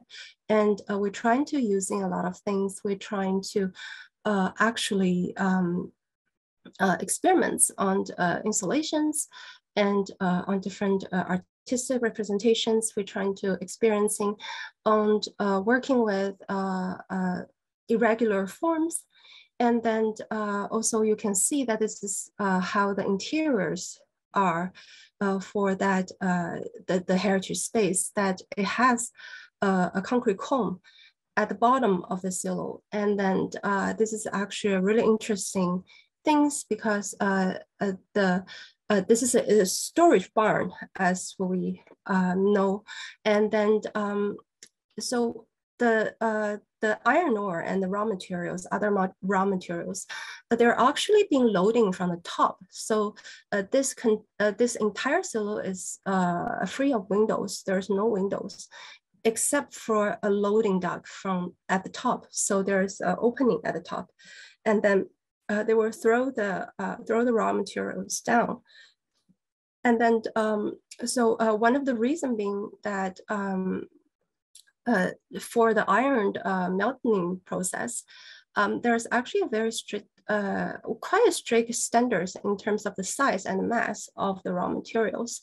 So, but many of the raw materials during their transportations, they are self-flammable. So they have to be transferred on the open cartridge on the train, and which often causing the material to clot.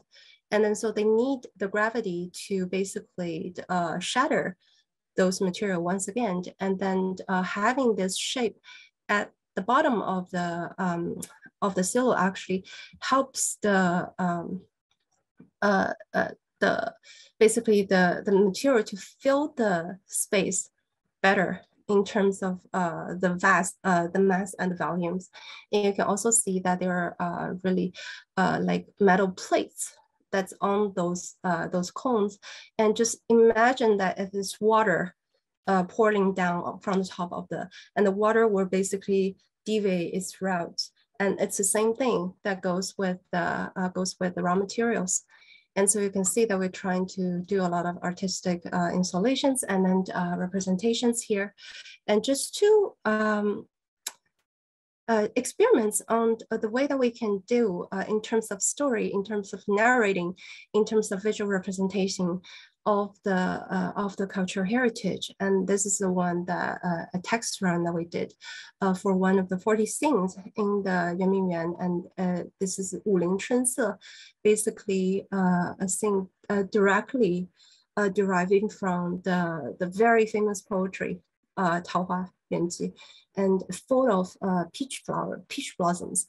So we've been working with lights and sounds, and then also a very calligraphy, and then almost like a Chinese painting sort of representations, instead of a very realistic rendering of the site, and to see how to give how to represent the sites. Can we give another layer of storytellings that help people to better conceive that ideas?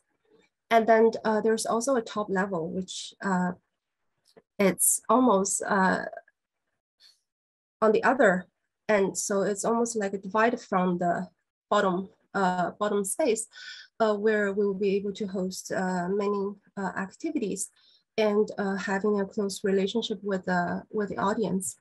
So just to quickly show a little bit so that you can actually walk.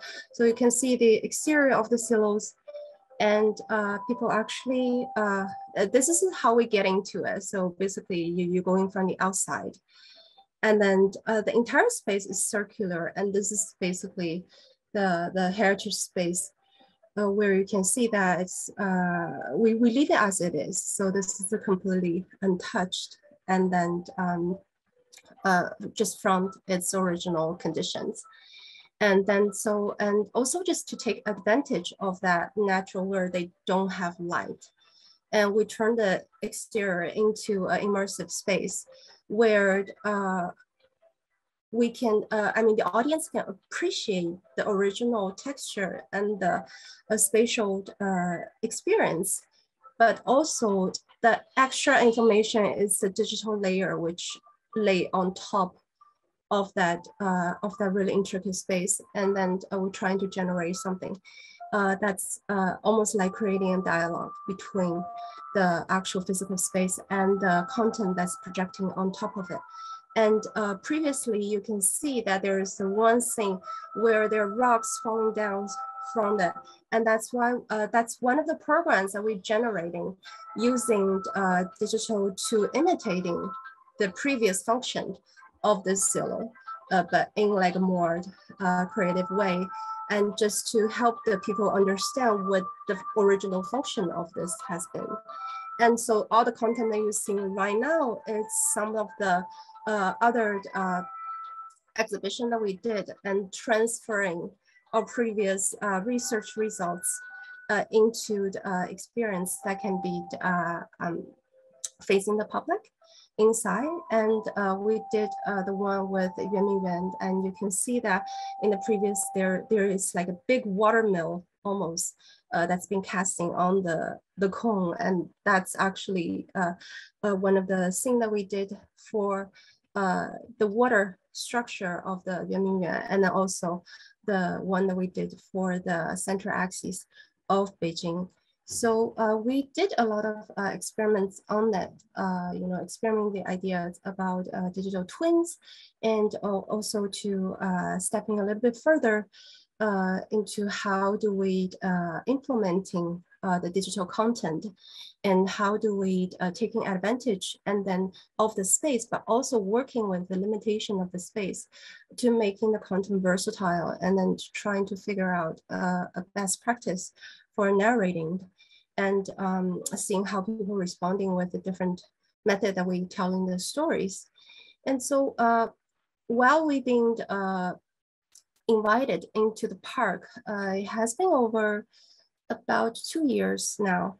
And then we actually bring many big culture IPs into the west end of the cities.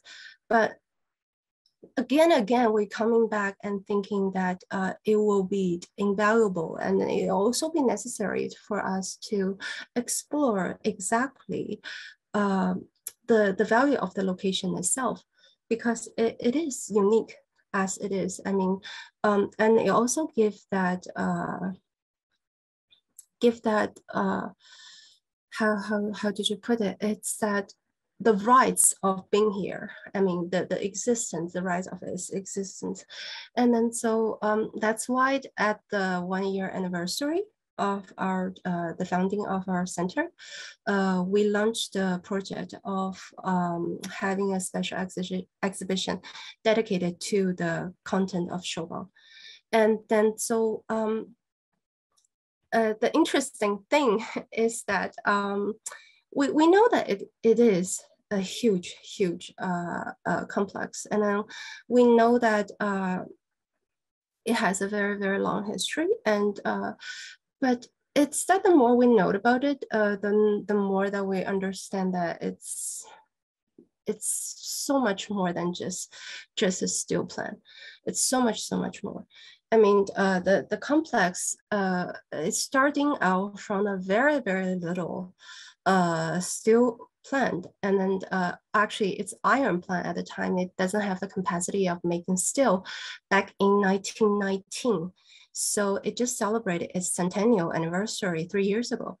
And so during that process, it went through a war, it went through social turbulence, and it becomes one of the first manufacturers to back in work after the war.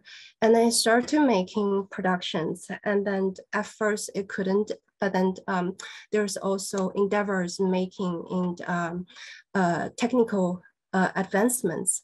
And so gradually it runs from a very small iron factory to one of the top in China that can easily produce 8 million tons of steels per year, and also be one of the first to launch its own stock, and also one of the first to have its own bank, and to basically managing the entire company using the modern management system. And also went through a lot of, and it's also the testing ground for many of the really renewal reform in terms of business modeling and everything like that. And so when people working in it, it's not just a factory. it is a society where you can see that the service they have ranging from education, so from kindergarten all the way to college. That's like a technical specific college that trains workers that can go back to either the steel factory or metro system, which has been extremely popular by then. They have their own set of supplying system, which means that they actually own farms, and they own farms, they own OCHRs, they own basically farm in the sea, actually. So they have their firsthand resources of many of the products, and they only serve to their own workers. And then they also have real estate. So basically the company developed real estate around its plant to for their workers. And they not only have real estate, they also have retirement homes. They have hospitals and grocery stores and everything basically, and the entire different set of entertaining systems where it's just serving their own workers. So after learning all this, and then I started realizing that this is a society. This is a society that has influencing many people. Many people spend their lives in it. And for a company as big as this, it's inevitable that it's evolving so tightly with the history of the country, and especially that it's the steel production, and it feeds, its products feed into all the major constructions that's happening in the capitals, as well as around the entire country. So the rise of the company is inevitable, but also the turning point is also very dramatic in the sense that it is Olympic, believe it or not. Because when Beijing first owned the rights to host the 2008 Olympics, the entire issue of environment friendly, and then also about the clean air and everything's been brought to the table. And of course, a big steel plant like this, it's a pollutant, and then it's a source of pollution. So then that leads to one of the largest migration of a singular factory, and then that spreading to all over the country. There are people that's moving out of the cities, and there are thousands of families, their lives are changing. And then, but at the same time, Shogun is also producing at the same time, they're also producing the materials that goes into all the major structures for the Olympics back in 2008. So it's a very moving history if you look into it, and then how it was much wanted, and then no longer wanted, but then again become a new source of inspiration at this turn of the century, where the Winter Olympic again chosen the site, and then bring back all the lives, and then give it another face. And then now it's basically one of the example of social urban renewal and also industrial renewal. So when we're looking at this, and then we start to realizing that our audience is going to be complex.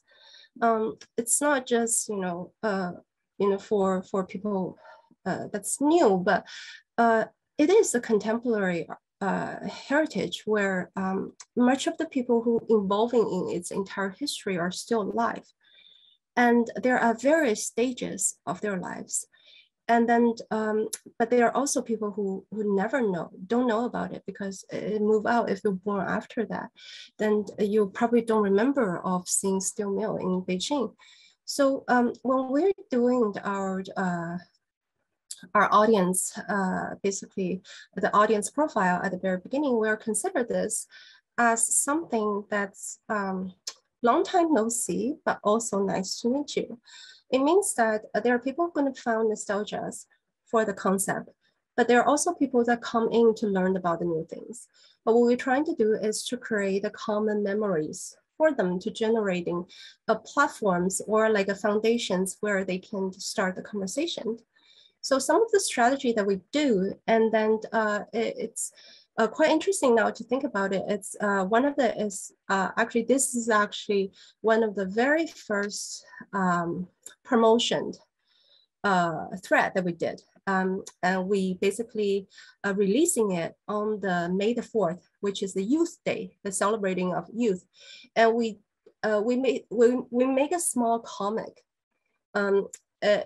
If you're interested, then I can post the link in the in the diagram, and so that you can have a look at it. So this is basically a small where we make an avatar. We basically creating a character, but we're intertwining his life with the rise and fall of the company. So he is also experiencing this as he grow older. And then it's also that where he's feeling confident, the company is also rising. Where he feels lost and then stressed, there's also a parallel is making between a human being and the fate of the company. And this is a way that we're trying to, you know, bring people to feeling the warmth of the content. And what is interesting of the result of this one is that we receive a very enthusiastic response. And then from people that's coming from all over the age. And then this is when we're realizing that we've been thinking about the nostalgia part too easily, because depending on when the debate evolving into get involved into the story, they're actually having different mindset. So then basically they can have very proud respondent towards the story, but they can also have a bittersweetness of feelings. So this is also that when we start to realize that we need to get something not as a statement, but as a platforms where people can come, and then as what I said, they basically establish their common beliefs and the common knowledge of the content, and then they can basically moving on, and then having the space as an opportunity where they can generate conversations. It's cross-generation conversation between the parents and the kids. It can also be between the grandparents and their children's, that the story that they hasn't been talking about. So this is one of the strategy that we do for this particular project. And over time, I see you. Yeah. So I'm actually just going to quickly wrap up then, because so what we did is actually I'm just going to run through this. What we did is actually a system where it consider a permanent part and the temporal part of the exhibition, where the permanent part is the one that we said about setting up that baseline where everyone, the basic idea, whether they wanted to get the fundamental informations for them to generate conversations. So the one that we did is basically the history of the Shogun Park, but also using the perspective of an iron ore. So we want to save some time for presentation, yeah, for discussion. Do you think you could wrap up in? Absolutely, I'm just going to wrap up right now. So for that, basically for the entire journey. So this is a way so that they can navigate in through the entire complex. And the other part is the temporal part, which we're changing monthly. And each month we're generating a new theme so that people can come in, and then using the theme as a catalyst to connect different part of Shogun inside that same story. So I'm just not gonna talk about the rest, because this is basically some of the temporal one that we did. And then also the one we did during the Winter Olympics. But just to show some statistic at the very end about the approaches that we did, and then some of the things that we may be able to do when we become so close with the audience, is we can have the statistic to show us how effective is our strategies. And one of the things that we are really feeling delight of is that it does attract people from a side of the city. And then in fact, that over 70% of the audience are coming from outside of the district, and which actually basically it's aligned with our strategy of revitalizing this part of the city, and then attracting other people from other cities to come to here, and then experiencing a different kind of vibes here.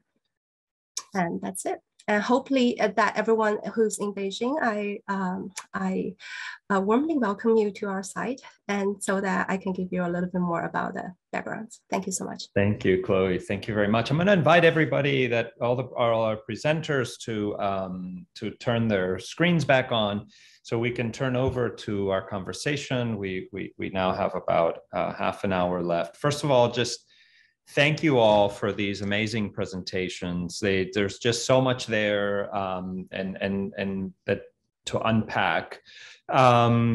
I know it's late for you, so I appreciate you, staying up late into the night. I think it's almost 1 a.m. in the morning. So again, thank you.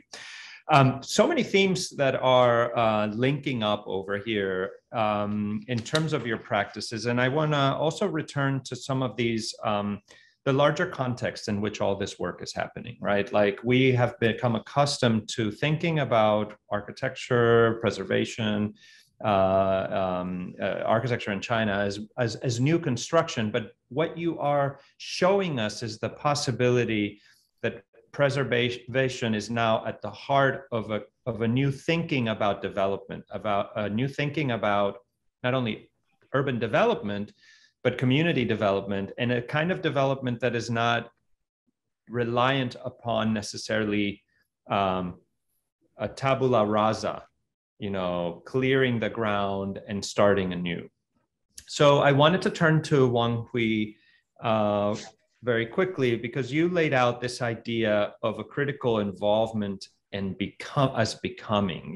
There is this sense of understanding heritage as a continuity. I think this was something that came through in all of the projects, that you as designers are deeply involved in the act of taking the past and making it relevant for the present.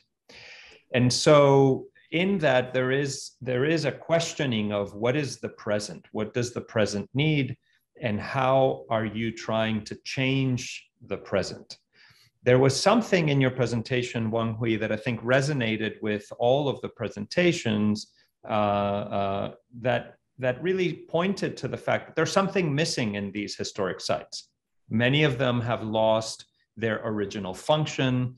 You showed us the Temple of the Five Dragons had no long, there wasn't a kind of religious practice that was organized around it anymore. And so the water was missing. And so you reactivated it. So this question of reactivating through design and reconnecting to community, to me, is very important. And I wanted to hear a little bit more from you and all of the panelists about the skill sets that you bring to the table to be able to make that connection. Because of course we always center design, but many of you talked about connecting to community. And certainly in my education as an architect, that was not part of my skill set, to understand the methods of working with a community. So how did you do that? How did you learn that? How did you, Lu Wengyu, you were talking about collaborating with other architects, the notion of collaboration. So I'll turn it over to Wang Hui first to talk about that, how you connect with community, and also tell us more about this notion of spatial justice as a way of, of working. That's a super interesting concept, and we want to know how you're thinking about it. And I'll be reading also, please, those that are in the audience, put your questions in Q&A and I'll be reading them off. Okay, thanks for a very, very critical and a good question. Yeah, so first I want to go back to spatial justice.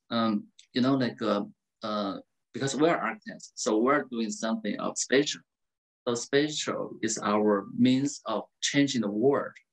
We have to use the space or something related to space to change the world. Okay. And another thing is the justice. Okay, justice is a concept, maybe, originally you can go back to Plato, when in Plato's, the dialogue, the Republic, the first thing is about justice. But justice in the old days is about something else. But today, justice is whether there's fair distribution of resources between different parties. So this is this kind of fair distribution is more important today. For example, right? So let's say China is under the urbanization, and so this is a reallocation of the interest, profit between different parties.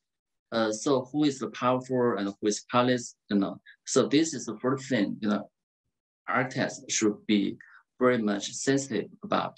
So normally, for instance, so it's a big topic. So let's go back to the historical heritage, such as the temple we work on. Actually, we are continuing working on that. Right? So the temple has its original function, meaning whatever. But all these kind of meanings are gone. So we cannot go back to the old days. But the temple also has its own function today. So this function is not related to its original aura. So that's why I think we should use those kind of augmented reality to reinterpret or to recall this kind of thing. Because today, for example, like in the villagers, they go to the city to as a worker, as a construction worker, whatever. So there are no more peasants. And after they came back to the village, they only built their own house. Each house is quite big, is very wealthy. But then the public space is a leftover. Now, if we want to revitalize this temple, so actually, we play role of re-establish a certain kind of justice. So the justice is to make a balance between the private and the public. And this public space, if we don't reinstore this public space, and then there's no spiritual center in the village. So when we do this kind of temple, so we are not going back to a deity, but actually we are going back to a sort of abstract spirit. We want to bring people together. So there are also lots of other means. For example, I did mention, I persuade the biggest publisher in China to donate over thousands of books in the temple. So the kids, normally, although their families are not poor, but they don't spend money in buying books. So then we have a small library there. So we want to invite kids after school so they can gather in the temple. So just like their ancestors, so they gather in the temple, but they were gathered in the temple to pray for the rainwater. But now the kids, maybe they encounter some great books, and then later on they will not stay in the village, but they will, in their future. So maybe they will tell, okay, so something I know actually I knew actually originated from this temple, from that book. So the place, the location, the time, whatever, they're all merged together as something with a certain kind of great power, but this power cannot happen in the private space. I will definitely believe, this power is a public space. So to restore the heritage is not to go back to its original authentic aura, but to create something, make a augmented reality or augmented aura. So my last word is, according to Benjamin, some kind of heritage either has its ritual value or its display value. I think these both are important, and most importantly, we should reestablish such kind of values according to our time, according to our contemporary needs.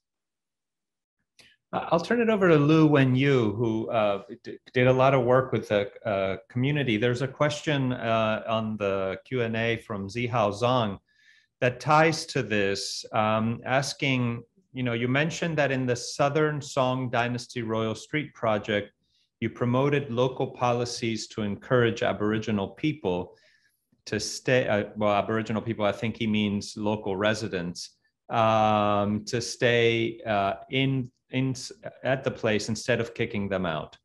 And he's asking, did you think of this as a strategy before you started the project, or did this come through the work itself as you did the project, this idea?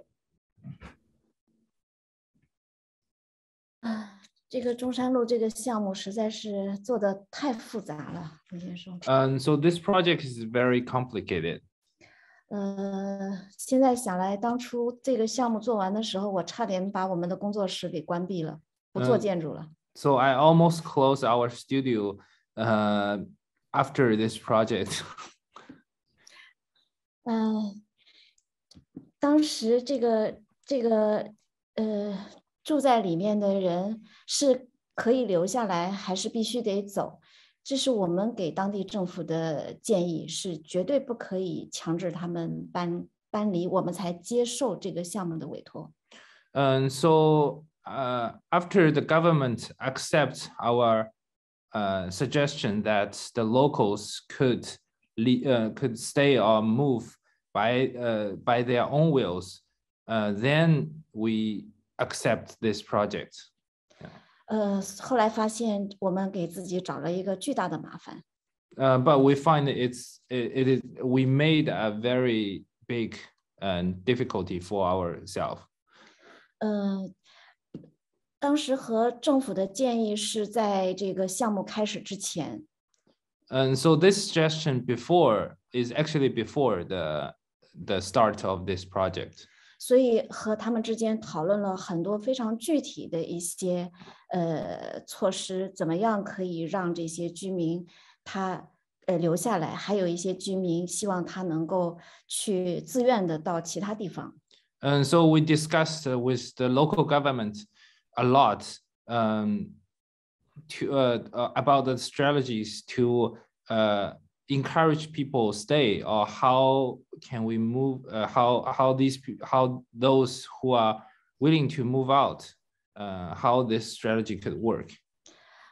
比如说给到什么样的一个条件，就是说他给他可能更大的一个地方，他可以从这里离开，去住在这个其他的地方，让他的这个院子里腾出来，因为这是一个街道，我们希望他能够恢复一些和商业有关的，就是那个叫有关的那个就是业态。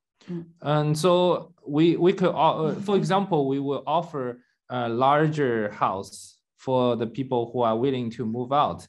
Then the house will empty out for some local commercials which is related to the street life. 但是中国的那个老的房子，它实际上一个院子里面是会住很多户。But the old house actually live many families are lived in the old house. 但是他有的人愿意走，有的人又不想走，这种情况下怎么办？就我们要给政府很多的意见，就是告诉他们怎么办。Some of them are willing to stay, and some of them are willing to move out. So we will give the local government some suggestions how to deal with this situation. 比如说我们给了一个建议，就是在附近的院子里，如果就是和他自己住的很近的地方，也有人愿意走，还有人愿意留，是不是可以让他们集中在一个地方去住，还是住在这样的一个老的区域里？For example, some families who are willing to stay will move to the neighboring house, which have some empty place. 另外政府也知道，等我们改造过之后，这个街区的价值会更高，所以他们愿意提供比平时更好几倍的这个价格给到他们，让他们可以愿意把他们的房子就是和政府给的房子进行交换。And so also the government knows that the street will be more valuable after the renovation, so they are willing to offer the people more than usual.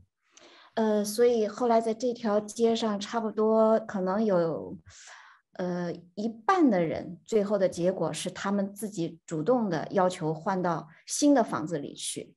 And so as a result, almost half of the local residents are willing to move out and moving into the new place. 还有一部分继续留在这条街道上居住。Some of them stayed. 但是等这条街道改造之后，那些给了很多倍价值的离开这个区域的人，他们后悔了。But after the renovation, some of the people moved out actually regret.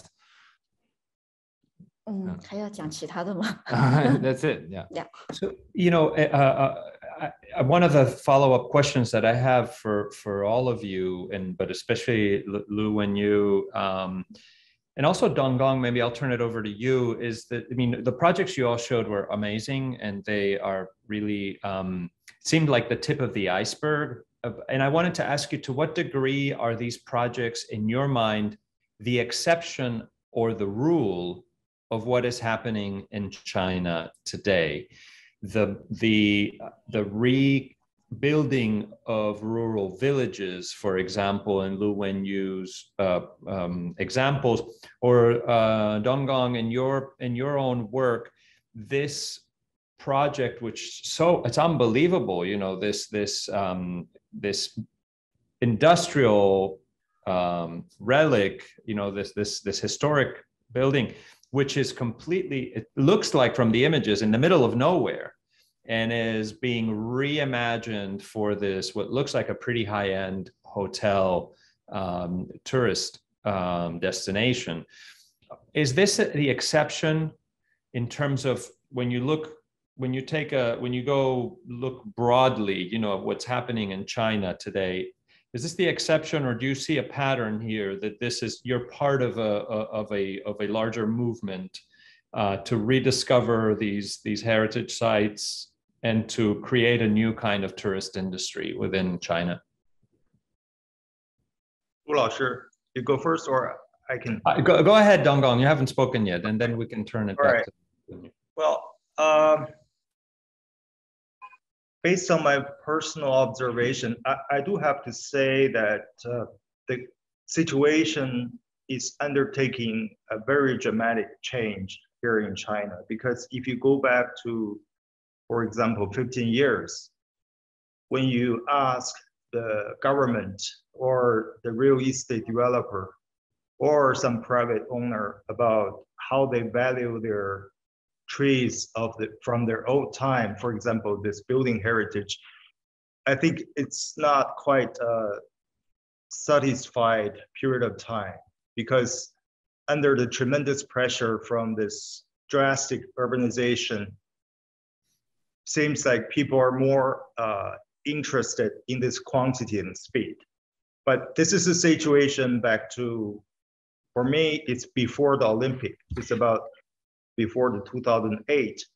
But between 2008 to almost like 2015, my personal experience of dealing with these clients and also the authorities has been, I can sense the change, because I guess there are two reasons. First of all, the speed of the development in China is slowing down a little bit. So we have a little bit free space to rethink about what we have done in this urban, including suburban or rural area. Are we doing things fits the real comfort and the quality of the regular life? I think that's not only about the architect's discussion, it's the entire social concern from 2008 to 2015. And within the 7 or 8 years, I think there are some very exemplary projects coming out, even though it's a small number, but it's very influential. So in the recent 3 or 4 years, I feel when we communicate or negotiate with the government or client, it's less and less barrier in terms of how we see the old stuff. So I see a good change, but it's not perfect yet, I have to say. Each project, well, I guess it depends on different situation. Architect is still in a role of this pressure and kind of passive. So what amazed me today, especially from Lu Wenyu's presentation, I think their effort is trying to get deep into the mechanism of the revitalization of a place. It's not the traditional role of design space and form. And I can imagine how tremendous effort and endeavor architects have to pay, but I really appreciate that. Yeah. And this is something I feel very difficult as my personal practice. Yeah. 2008, of course, was also the financial crisis. And how much of that impacted, in your mind, the turn towards preservation? I think that's the reason why the entire economic in China, it's slowing down a little bit. And that might be a good thing in terms of how people value, a place of time and building with time. Of course, it's related to the preservation issue. So sometimes it's always good and bad together. Yeah. I appreciate you focusing on Lu Wenyu's work, and I'm going to ask that of everyone on the panel. What did you find was a discovery or a valuable discovery in each other's work? I know you're very familiar with each other's work, but I'm sure today, going deep into one of these projects, maybe there was something that stood out to you. So I want to make sure to hear that from you.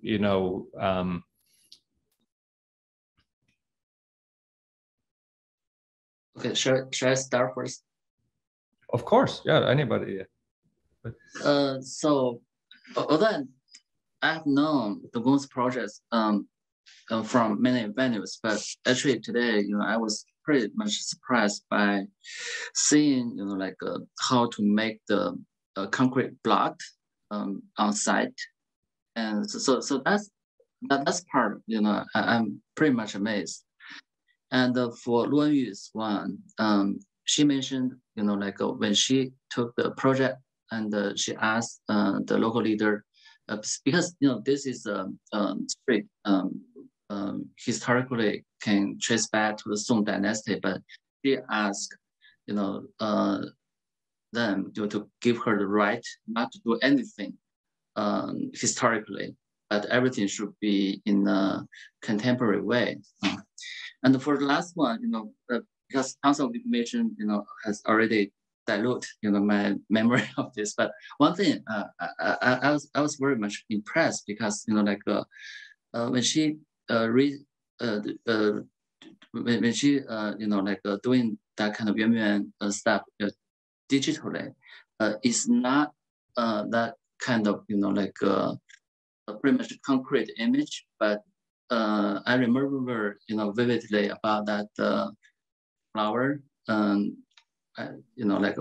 like a falling rainwater or whatever, so that kind of new things about history. So that's something as an audience, I will expect. Lu Wenyu. 我觉得今天因为看了王辉和董公，还有这个叫贝，都是在原来的这个就是遗产，一个是工业遗产，一个是那个王辉的那个是一个历史遗产，还有一个这个也是工业遗产哈，北京这个。所以我这2年因为一直在做这个亚太区的这个遗产的这个新设计奖和保护奖的这个评委，其实我觉得一直我们都在探讨相关的一些问题。你先翻吧。So I saw many projects relate to the industrial heritage, also the cultural heritage from Donggong's project, Chloe's project, and also Wang Hui's project. I'm actually the jury member of the UNESCO Preservation Awards in the recent 2 years. So I'm looking very closely to this kind of project. 怎么样在这个遗产区做新建筑，其实是我觉得这些年大家一直都在探讨的一个问题。So the topic of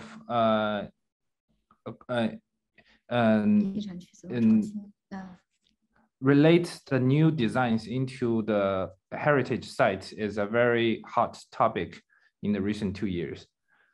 我个人认为，好的传承应该是基于好的创新的基础之上，只有创新才可以传承。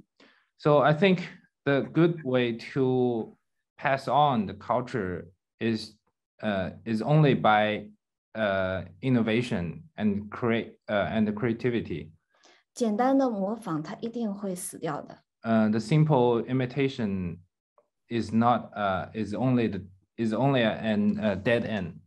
所以我今天很高兴看到其他的3位嘉宾，他们其实都是用创新的方法，用自己的方法去做对于这个遗产的这个区域里的设计。所以我觉得这个是每一个人可能都会想出一些新的这样的一些材料也好，做法也好。我因为董工的那个我也是第一次看到他是用这个混凝土的这个模块自己去浇筑去做的。那王辉也在创新新的材料，在这个他的这个保护的这个项目里。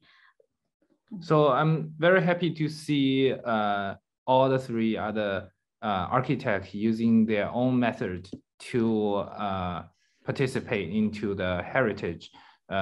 Also using new materials in a very different way, like concrete blocks, also GSAPP panels.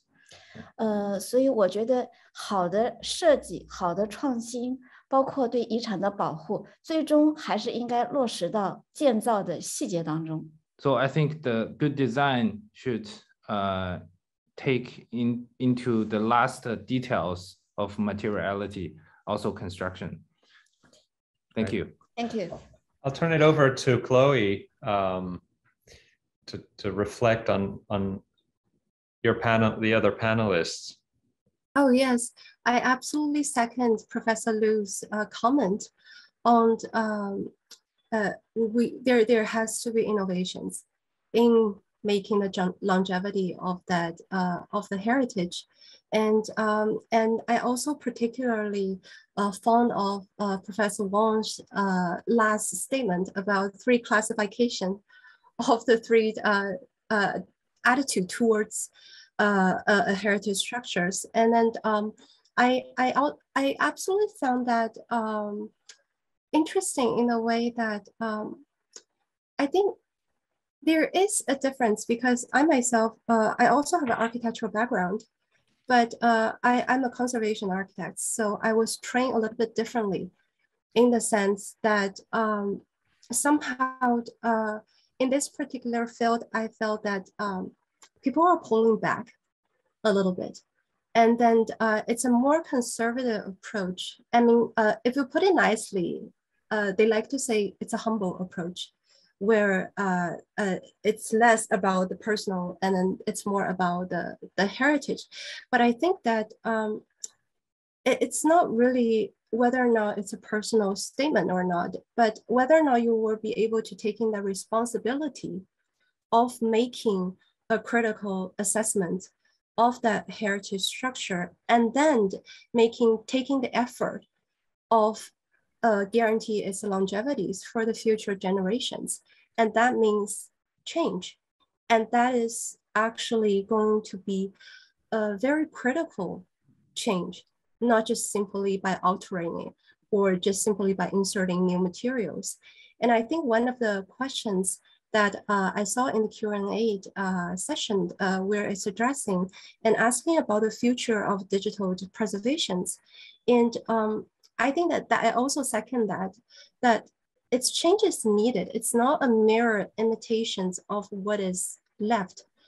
Digital is never meant to be an exact copy of the physical. It is actually a process of thinking because it is us, the humans, who make those things. We make each single decisions. It doesn't really matter if we build in the reality or we build in the digital realm, but we are the one that making that choices and we are the ones that's processing all the informations.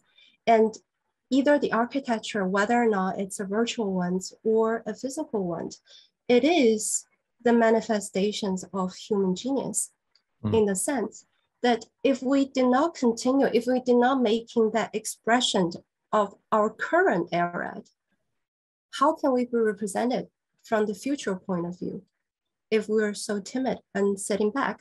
So I think this is something that also in parallel to respond to that particular questions. And it's just that also my greatest respect to all of the panelists, the great masters, for having that courage and taking the responsibility of stepping forward, of making the attempts, and then of making the active assessments, and to basically contribute in the continuity of the cultural relics. And I've been honored. I feel honored to be a part of this conversation. Thank you so much. Well, you raised the question of responsibility, and there's a question from Professor Erika Avrami that dovetails well into that. She asks, following on the comment about how the past is instrumentalized by the present, in what ways are architects accountable for transferring certain ideas and values of heritage and knowledge over others through form, material, and process? How do designers and design practice or reconcile the choices about what is deemed to be significant or not, when not all publics, not all members of the community might agree? Donggong, is that something that you would like to take up? I mean, when there's conflict, how do you take sides in those interpretations? Have you had experiences like that? Well, I guess this might be relevant to the specific cases. For me, actually, each place, when you design architecture or there is an intervention for new architecture, it has a line of time already existing. You can say this is the life of a place, no matter it's a building heritage or it's topo, it's nature, it's all the conditions. It's a kind of existing condition. And for me, there's not much the difference when I consider a tree or there's a building, because I think the new architecture has to take care of things on the site. But there might be some special cases This is also my curiosity to Wang Hui's project, because when the significance of the building heritage is above a certain level, this might be more complicated factors will be involved. If we make a comparison between my project, my building I have to face is only with 60 or 70 years of history. So it might not be that much classified by government, and it's not protected by law. So it's up to the architect's decision or the client's decision. And sometimes it's very brutal, I have to say, but we do have some legal freedom to deal with that. So, but the case of Wang Hui, which is my personal curiosity, I guess because that building, as he just presented, is the second oldest building from the Tang Dynasty throughout the national history. So there must be regulations, right? I guess, because this is in terms of the history, the level of the, the importance, it has to be some very complicated procedure that architect has to face if you want to do some innovation in this very sensitive site. This might not be the answer directly responding to that question, but this is definitely my curiosity. I have known this project for a long time and I read a lot of articles, but still I'm very, actually I appreciate the architects, it's a very brave intervention, and it must be a lot of fight, I guess, or battle between architects and all the whatever. So can I take some minutes to answer your question? Yeah, of course. Yeah. Okay. Actually, this is the biggest criticism, because if this is just an ordinary temple, it's fine, but this is such a prestigious historical heritage. Okay, so my answer is actually very, very simple. Why this building? Before I intervened, it was less known, even for me, as an artist, with certain kind of knowledge. I never ever read this building in my textbook. But now, simply because, maybe, if I say in this way, it was lots of trouble for me because of my intervention. Then this building turned out to be known by many people, and actually over 100,000 people, visitors, have been to this place after the reconstruction of its environment. So this will go back to, the question of the spatial justice. Number one, I'll say what we have done is something retractable. I mean, because we're using this kind of framing system, so it's almost like a set design. Because we do not damage, the foundation that much, and also before we started our construction, we do some kind of archaeological detect, to see, whether there's something important in the underground, and then, we do have very deep, like a foundation for the ground, because it's a framing system. So it's just a set design. And then I will definitely believe, in my generation, what I have done, honestly, is something, we introduce this heritage to the world, because, before, our intervention, it was less known. But I definitely hope, after maybe not only 50 years, but even 5 years or 15 years, whatever, if there is something, more, smarter, or more appropriate, or after this stage, people, may not necessarily, want to see this kind of dramatic, augmented reality that I create. So this is just like a set of play in my hand. And then later on, this thing can be removed and something will come back. And my biggest expectation is actually totally demolish the wall, because this wall, even go back to the photos in the late 50s, right? Because this is not original wall. This is a wall after this building was enlisted as a national historical monument.